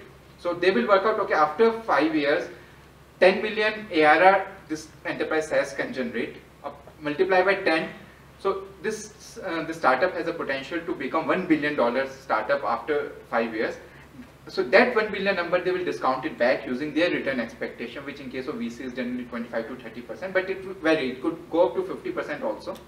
But like, so discounting that number back to the present value. So maybe 1 billion discounting by say 25-30% to present value may work out say 200 million, this hypothetical number, and they are investing say 20 million into the company. So they will decide, okay, for 20 million, we are going to get 10% stake in the company, and that's how the deal is negotiated. But today we will say this kind of company which yet to generate revenue, they have been valued at $200 million. They do not get 200 million today. The way any VC investor they have done, they look at the potential value of 1 billion after 5 years, which depends upon the market size and the market share they could command and the kind of multiple which it could be there, and then backward they arrive at the present value. So this is how this VC method is being applied. The multiple is the future one or the present one? Because so they do a lot of, so they look at the present one only, like of a company of that size of who is doing $100 million. First one is prospective valuation. Second one is relative valuation. You are combining both. So the relative valuation. It's not a prospective. They are not calculating a forward multiple. So you are confusing with a forward multiple. It's not a forward multiple. It's a multiple they are applying after 5 years to that company. Given if a $100 million company today is getting a 10 times of multiple in public market. So similarly, the same company, assuming the same ecosystem environment is there, they can also get the 10x. It's not that they are not calculating a forward multiple on the today's market cap using the 5th year. Just to answer you, what can be the exit multiple that they would get at the time of exit? That's what they are estimating to, based on the current situation or the success stories of some of the exits that would have happened in the past. They are estimating the exit multiple that they would get after 5 years. Because the price, because the company has low revenue now, you can't do a comparable. So the company is growing. The company will only grow at a certain stage at the year 5. That time it can be listed, and that is the time when the investor will get exit. So they will use the multiple at that point of time. So it's not the multiple which are going to use, this is the futuristic. No. Multiple will be the current, whatever is the comparable multiples going in the market. But the multiple is applied on the revenue, which is the futuristic value. But then you are discounting it back. Combining both prospective as well as the relative valuation. Yeah, but then you are discounting it back, so you are bringing it to a present value. What is the present value? Because then you see the discounting. So you discount, then you bring it to the present value. So you are calculating the future valuation, but then you bring it back to the discount. So this is how it works. Like standing in say maybe in FY21, they will work out that what is the potential value they could have there using some metrics, and then they will bring it back to the current value.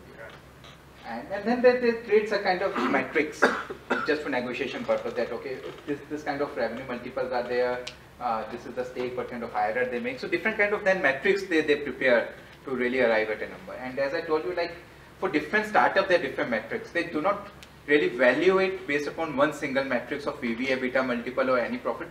Right now in the current scenario, definitely they have started looking at profitability as one of the benchmark. which was not earlier. But definitely the other benchmarks are more relevant there, and the way ecosystem is evolving, I'm sure EV/EBITDA multiple is going to be quite common for valuation, for pricing of startups. But we have basically listed out some of the multiples which is commonly used depending upon the industry. So Amrish, if you can briefly also mention about some of the regulatory bodies that are, or if you are going to cover in some of the slides, how the regulatory environment is now developing, and then given all these SPAC and different kinds of methods which are accelerating the withdrawal or the return. Sure. So aspect I would say is one of the potential exit options which evolved. It's just only a way to get the company listed. So maybe there's a specific portion which we have kept on the exit itself, because for any startup, exit is very critical. So all this entry valuation is directly linked with the exit. So therefore we have kept a section on exit. So maybe once we complete, sure. yeah. So I was trying to understand more on the regulatory part where now, because public at large, smaller investors. So if you would have seen the news in the last 10-15 days, I think SEBI has come up with a circular, right? So what SEBI is doing is, and now SEBI is monitoring the entry valuation also. Correct. So what they are doing is that they are telling, or they've sent a questionnaire to the VC funds. So like the VC funds that the portfolio companies, the VC funds that we value have come back to us only to how to answer those questionnaires. So what they're doing is that now they're questioning that how are you valuing those startups at every financial reporting date, or maybe when you are making the entry.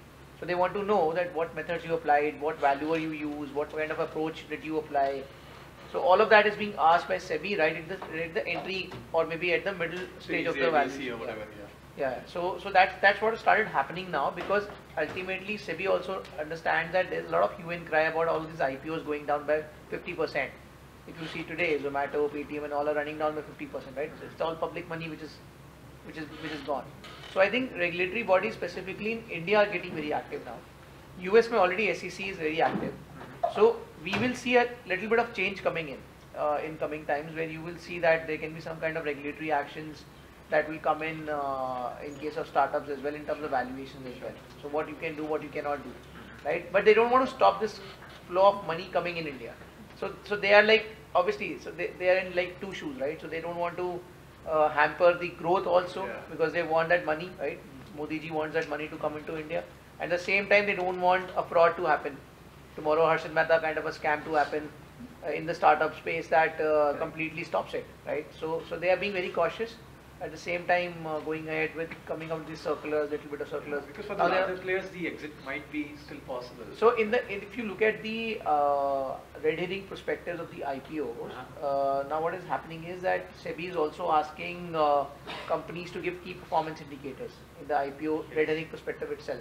So like if you see Oyo has just amended its DRHP. They are not delaying their IPO because they want to become profitable and then come out with IPO rather than coming up with the IPO and then becoming profitable. So all of that has started happening with this regulatory push that is coming in. So we'll cover that IPO thesis. Sure.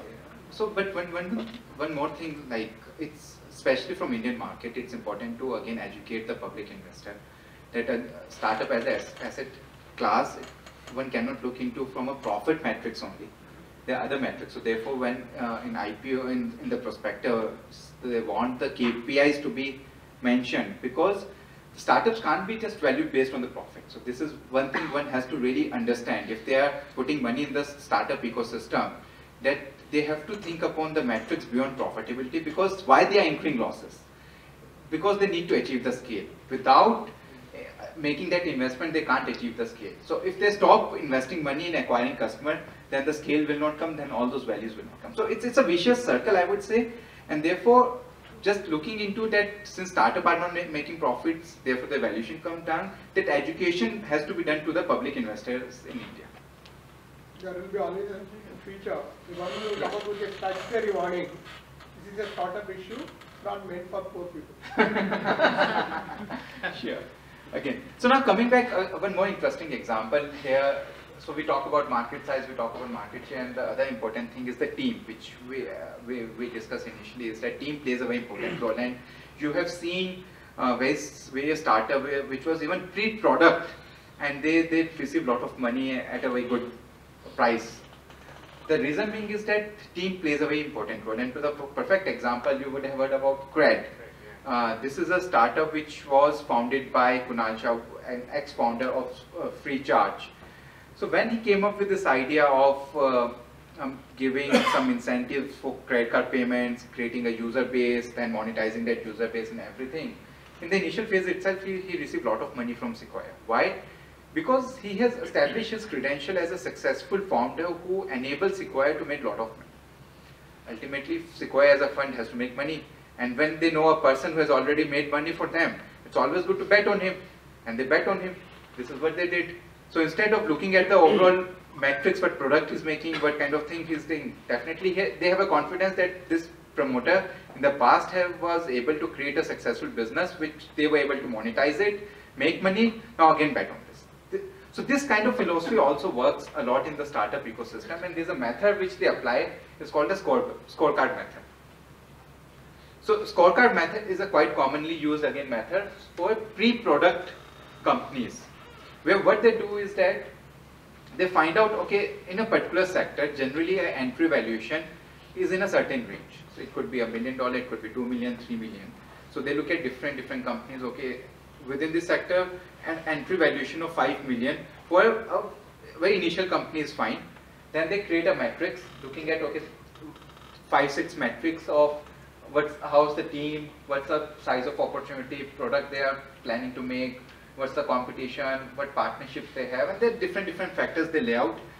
They put weightage to those factors, work out a multiple to that factor, and what this weighted average multiple, then they multiply with the entry valuation which is there in that industry generally, and work out what kind of valuation they give to the potential target company they are evaluating. So this is how, like, without going into any cash flow, any profitability, anything, pre-product companies are being valued, and therefore this will answer to a lot of questions that how come a company without even a product are getting $1 million valuation. This is how they get it. This is how a pricing happens. So this is one of the methods which is commonly used. Now, after like spending 20-25 minutes on modern methods, it's important to spend another 5 minutes on the traditional methods also, because this is, maybe some professionals are here who would be doing valuation for compliance purposes, which we do a lot in the Indian market, that we do valuation for compliance, whether for financial reporting purpose or whether for any RBI regulation or for income tax purpose. And for any authorities, if we start explaining all those modern techniques, it will take ages to explain to them, because most of them are not itself is educated about valuation itself. So explaining the modern techniques altogether, it's a difficult task. So therefore, generally we apply traditional methods, and within, like in India, under Income Tax Act, the only method they have prescribed is discounted cash flow method. So one has to do then apply a DCF. But when we apply DCF, there are certain things to be considered in case of a startup company is that. So I'm sure most of you would be familiar with income approach, DCF, where what we do, we project the future cash flows, then discount it back to the present value. But in case of startups, it's very important that first of all, whenever we look at the free cash flows or the projection period, we have seen many times as a thumb rule, perpetuity or terminal value is calculated immediately after 5 years. But in case of startups, they will not become a mature company after 5 years. So therefore, applying a normal Gordon growth model, which is commonly used to calculate perpetuity, in case of startup may not be relevant. So there are other means to calculate the terminal value, which we are going to discuss in our case study. And that is one. Second is on the discount rate. Generally, the discount rate which we calculate is using a model called CAPM, Capital Asset Pricing Model. This is a technique to calculate a cost of equity. So that technique is good to calculate for mature companies, but for startups, applying a CAPM model and working out a discount rate does not capture the risk associated with the startup itself. So therefore, the discount rate for startups, when we calculate their present value, are significantly higher. How to estimate those discount rate is again we are going to cover in the case study. So very recently we have valued one company which is into co-living space. Co-living space, it means it's a what they do. It's basically you can say a modernization of a traditional paying guest, modernization of a traditional hostel, and modernization of a rental 1 or 2 BHKs.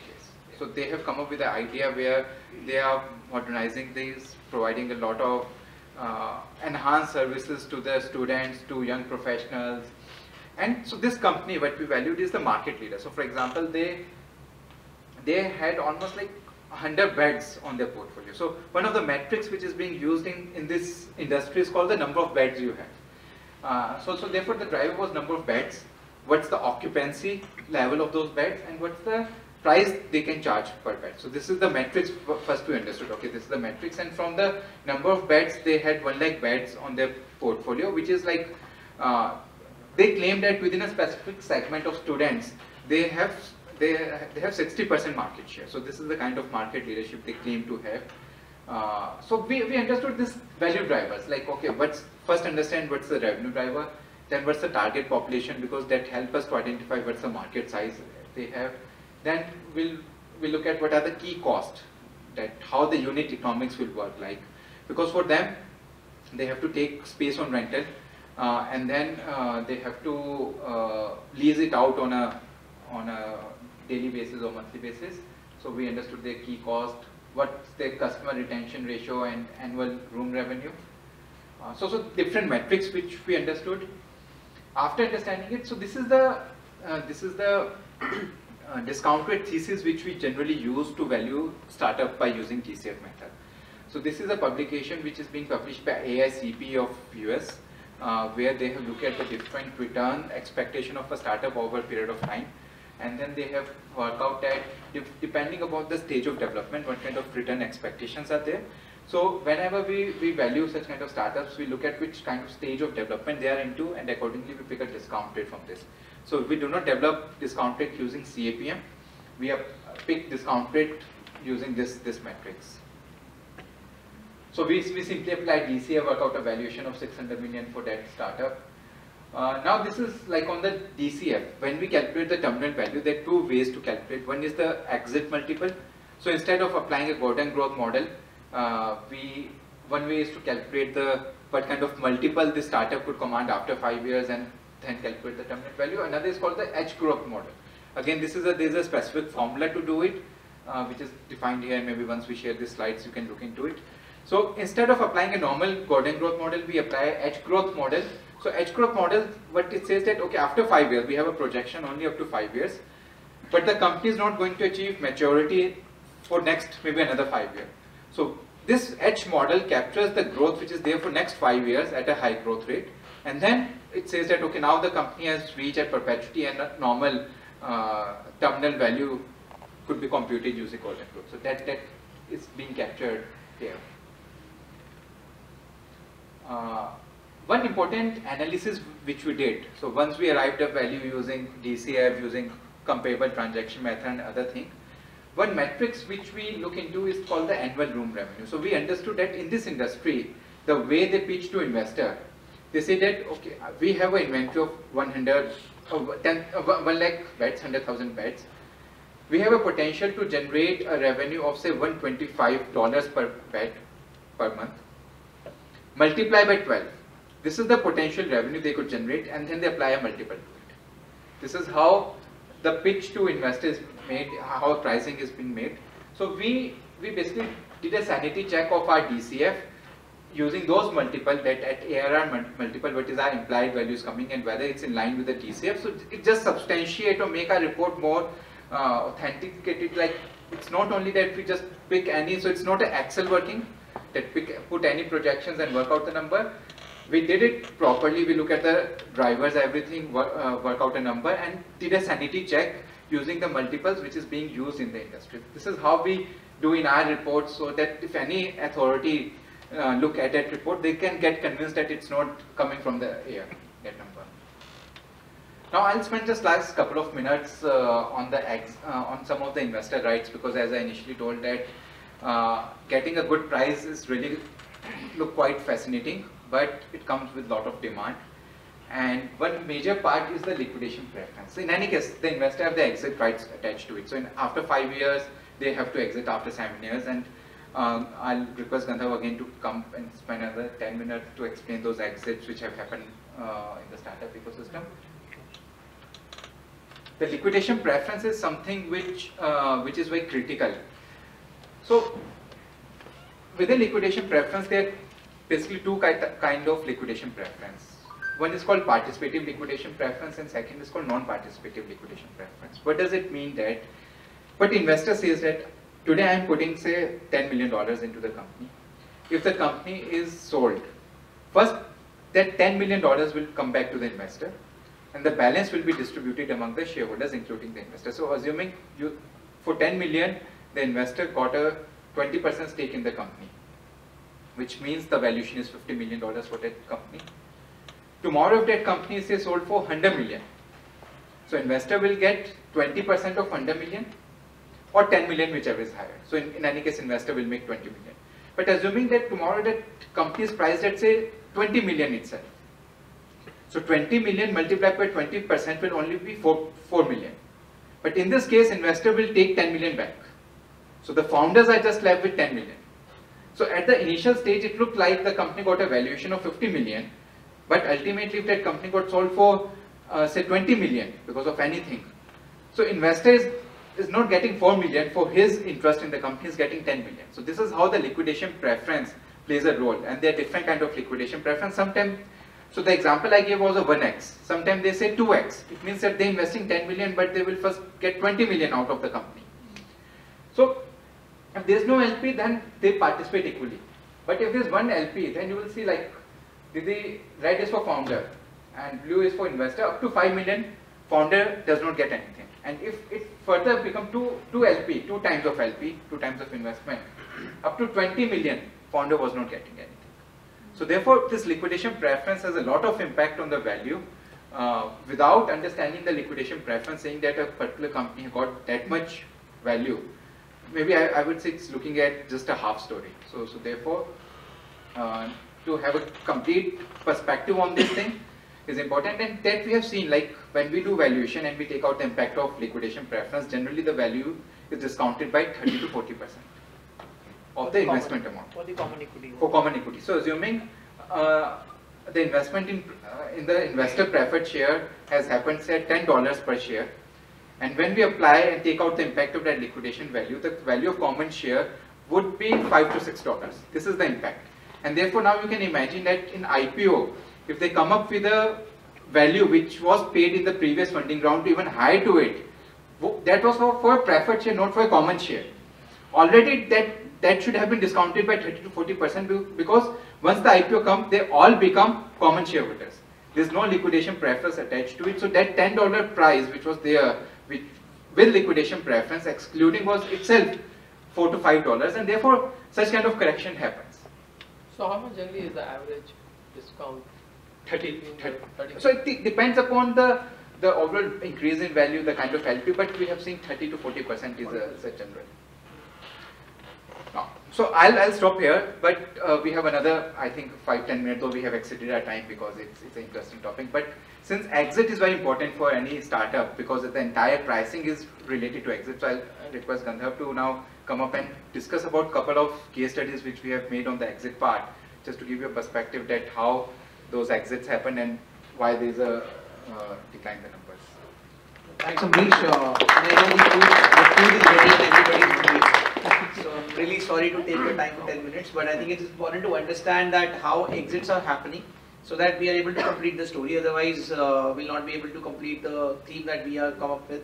So I would request all of you to please bear with us for the next 10 minutes. We started late, by the way. So we'd like to take this 10 minutes and then obviously we'll proceed for the debate. So thanks, Amrish, for taking it in such a nice manner.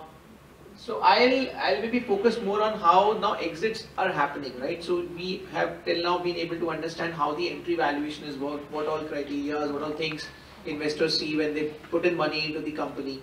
But because see, ultimately it is the business of the investor to generate returns for its investors, right? So exit is very important. The most difficult part in today's ecosystem for any venture capital fund is to make an exit from the startup that they are investing in, right? So that's what basically how market is evolving, what is exactly happening in. So we have seen in developed markets like US, what is happening is that there is no dearth of exit opportunities, right? So we see that even the pre-product stage companies go the IPO route and they're able to give exit to the investors. So the retail investors are so mature there that they do not look at only profitability. They also look at the KPIs or the future potentials. Like one company, which is like you would see a lot of biotech companies in US getting listed quite early in their product life cycle, even without getting the patents. Some companies are getting listed, right? Because they have just crossed a stage where their product will be now up ready in next whatever 6 months to 12 months. But that is not happening in India. India, the investor mindset is very different. Retail investor mindset is very different. They want to look at the company in an organic way. The way I think, and even the problem is that there's no knowledge per se. Like we came in here today, we gave you the perspective of how to look at things more globally rather than just looking at numbers, right? But this kind of knowledge transmission is not happening in the Indian or maybe developing economies investor class. They still believe that the company has to become profitable if they are owning the shares, right? So that is what is creating an issue. But I think we a lot have to live with it, and slowly and gradually, as you were saying, regulators are also not starting pushing that, and it's good also because ultimately there has to be वैसे डंडा होना चाहिए sir पे तभी आगे बढ़ेंगे वरना वो होगा ही नहीं तो फिर कैसे प्रॉफिट आएगा तो अगर आपका पैसा आता रहेगा और लॉस होता रहेगा like Zomato still have a $9 billion in their kitty and they are still projecting that they will be in loss in the next 4 years, right? So it's becoming a cash burning machine now. Plus for right. us as a profession, it makes more sense if it is more regulated. Yeah. So I think that now the time has come within India also. I think the whole startup ecosystem has to be regulated. But what is happening right now, I will just try and spend the next 5-7 minutes on that so that you get to know what is happening here. So in India, what is happening is that obviously there was a lot of M&A activity happening. And why M&A was happening? Because we ultimately know that there is consolidation that has to happen, as I told you earlier also. And that's what's leading to M&A, where the smaller companies are being bought by the larger companies, right? And even traditional companies are buying startups because what they could not do, what is happening in a traditional companies, promoters got traditional mindset. They're not able to think like startups. So they're not able to build a brand. They're not able to build a distribution network. They're not able to create a kind of an intangible asset that these startups create, right? So they don't want to get into startup mode. But when the startup has made somewhere, right, they have made some successful story, then all of these people with big pots of money come and say that, okay, now I want to buy it. So that is where the exit is happening, right? The M&A exit is coming into play.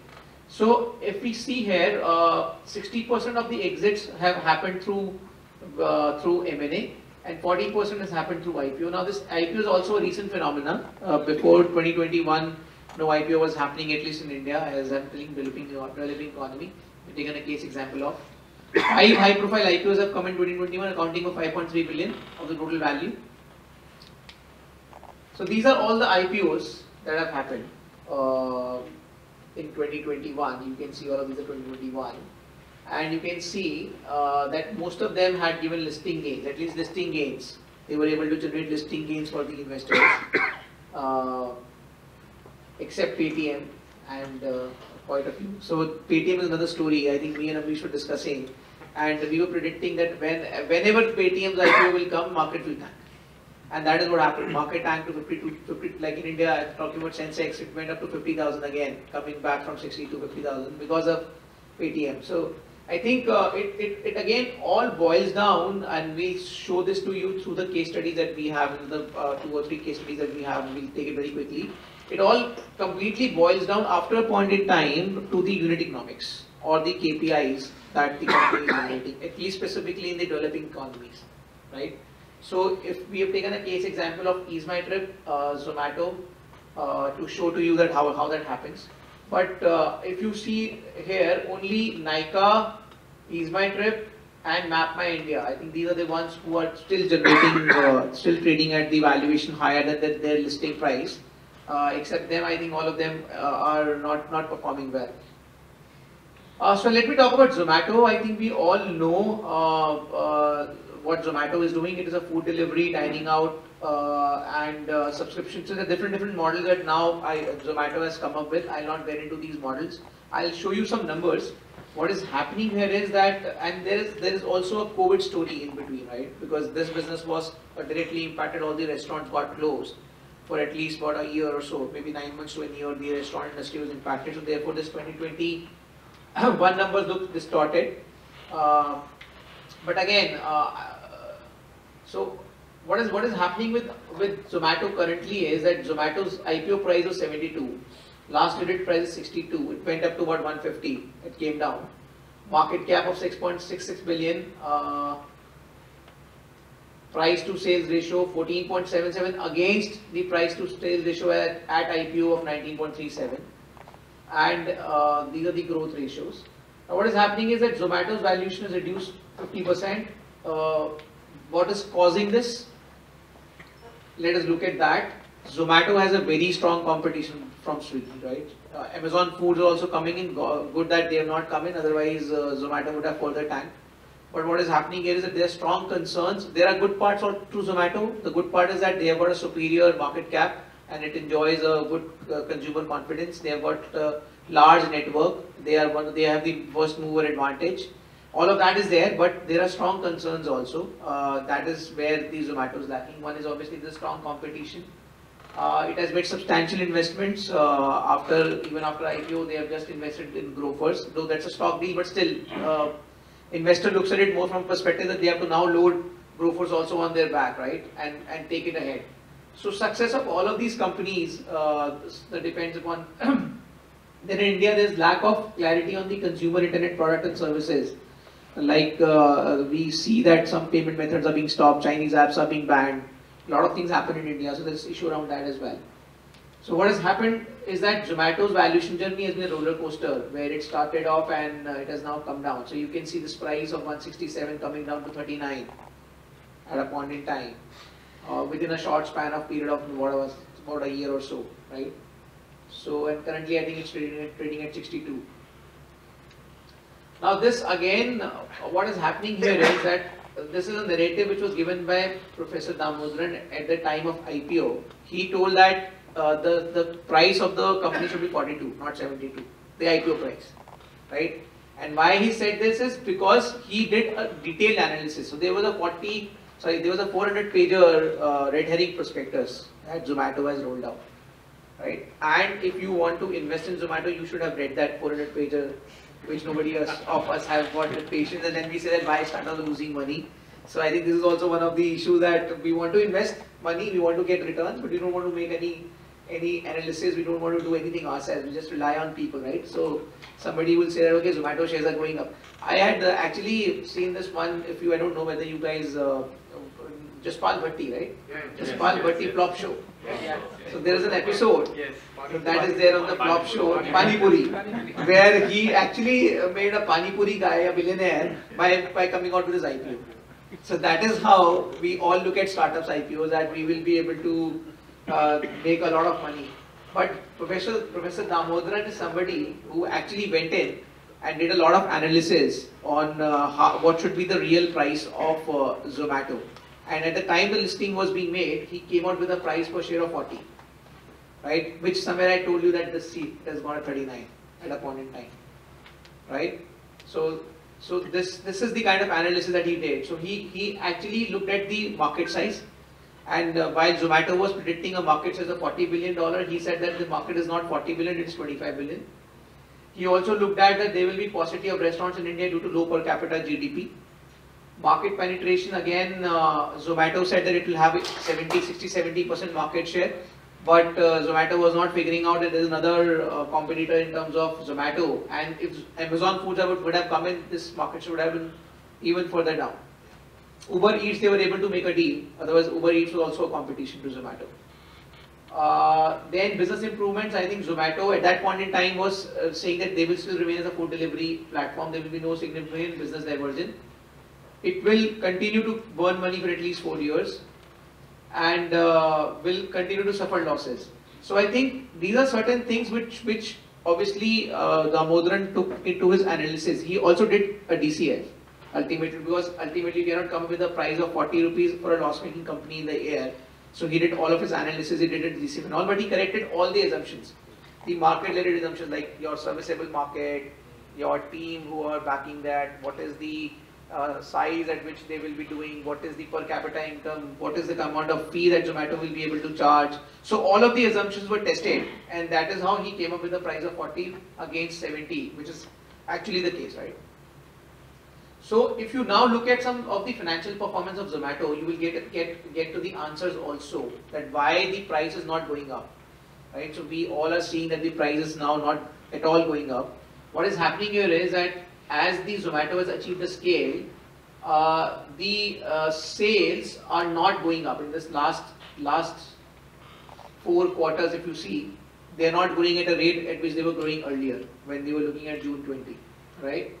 So average quarterly revenue growth rate is 24%, but against this, expenditure rate is also 22%. So there's hardly any cash left in the system for the growth, for the future growth. They have to either raise money or use the money that they raised in the IPO, right? So Zomato's expenditures are higher than revenue, broadly growing with a similar quarterly growth rate. And again, if you see here, this monthly transacting users are also not growing. They're also stagnant. So actually, what happened is that since they're putting less money in acquiring customer, that has become stable, because of which the revenue has become stable, and the value has also become stable. So this is how this matrix is. Now in contrast to this Zomato situation, look at EaseMyTrip. Now this is not a very new business that somebody is getting listed, right? We have MakeMyTrip, we have got Yatra, we have got Musafir, we have got plenty of online travel aggregators, right? But still this company has been able to come up with an IPO and been able to sustain the IPO, and it is generating returns for the investors. The only reason why it has been able to do this is because it has been generating profits. If you look at this chart, see here, it's gone up to 475. Why? Because there is an upward trend in sales growth. Expenditure is far behind the sales. Growing per capita income of Indians and growing popularity of low-cost airlines, right?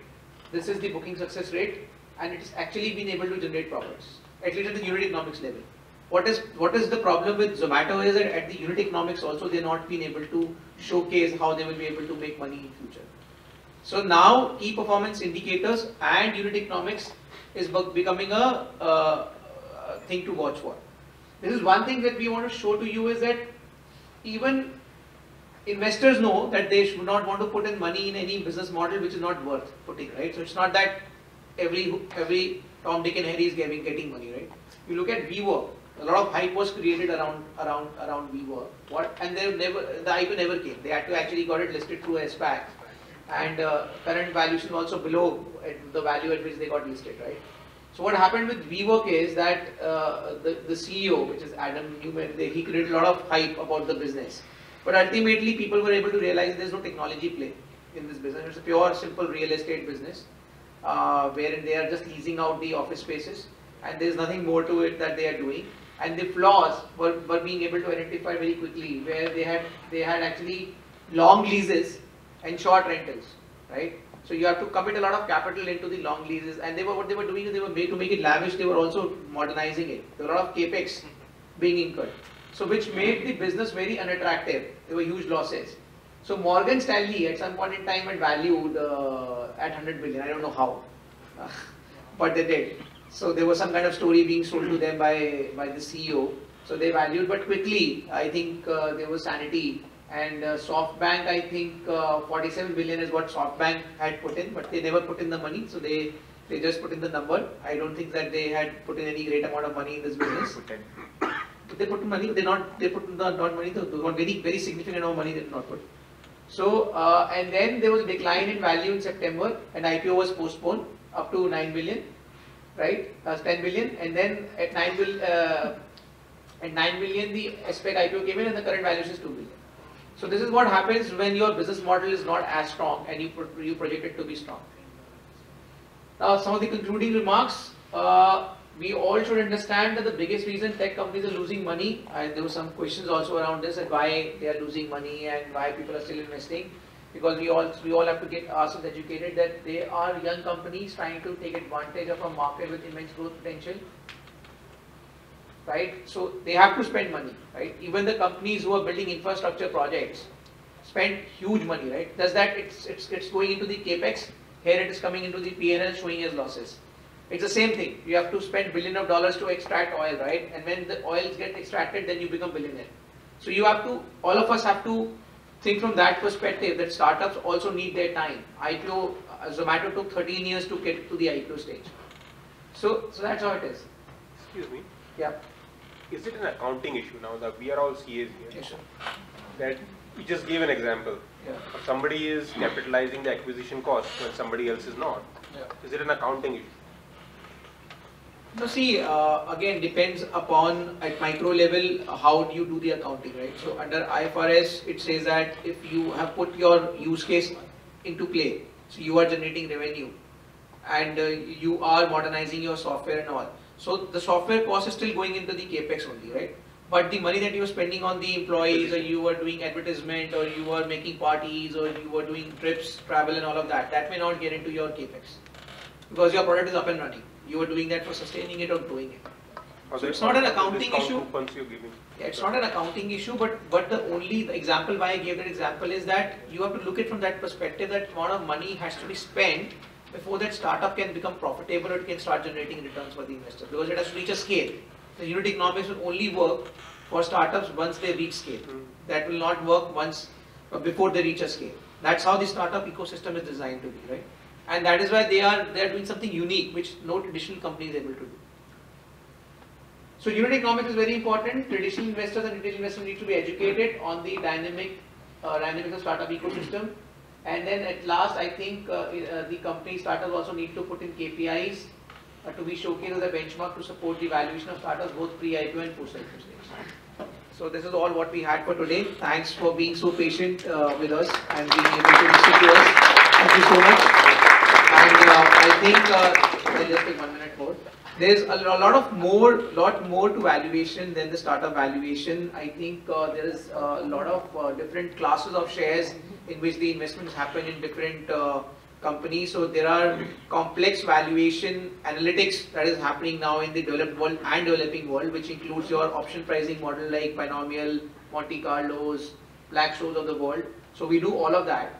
And I would request maybe you guys to invite us again to be able to educate maybe something on that also, maybe sometime later. Thank you so much. Thank you, Gandharv.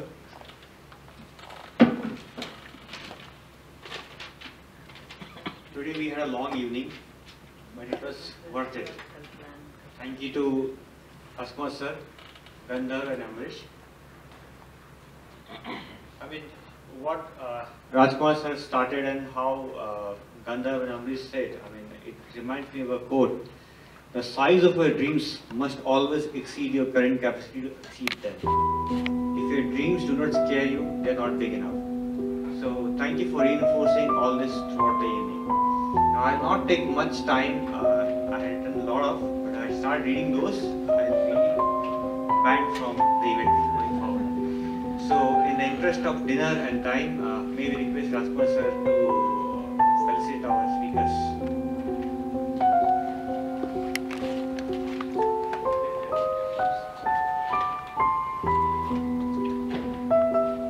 Come in the center. Just starting, you can also join and maybe other office bearers. So please come here and say one story on this. Yeah. Thank you so much. Thank you, Steve.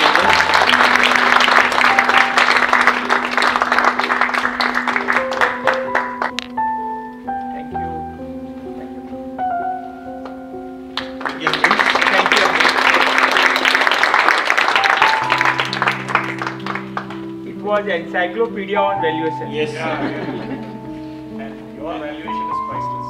Yes. So with that, so we'll take a group picture now. So we'll just sit at our own place, right? Yeah. Maybe just a little bit come closer so that we are in one group.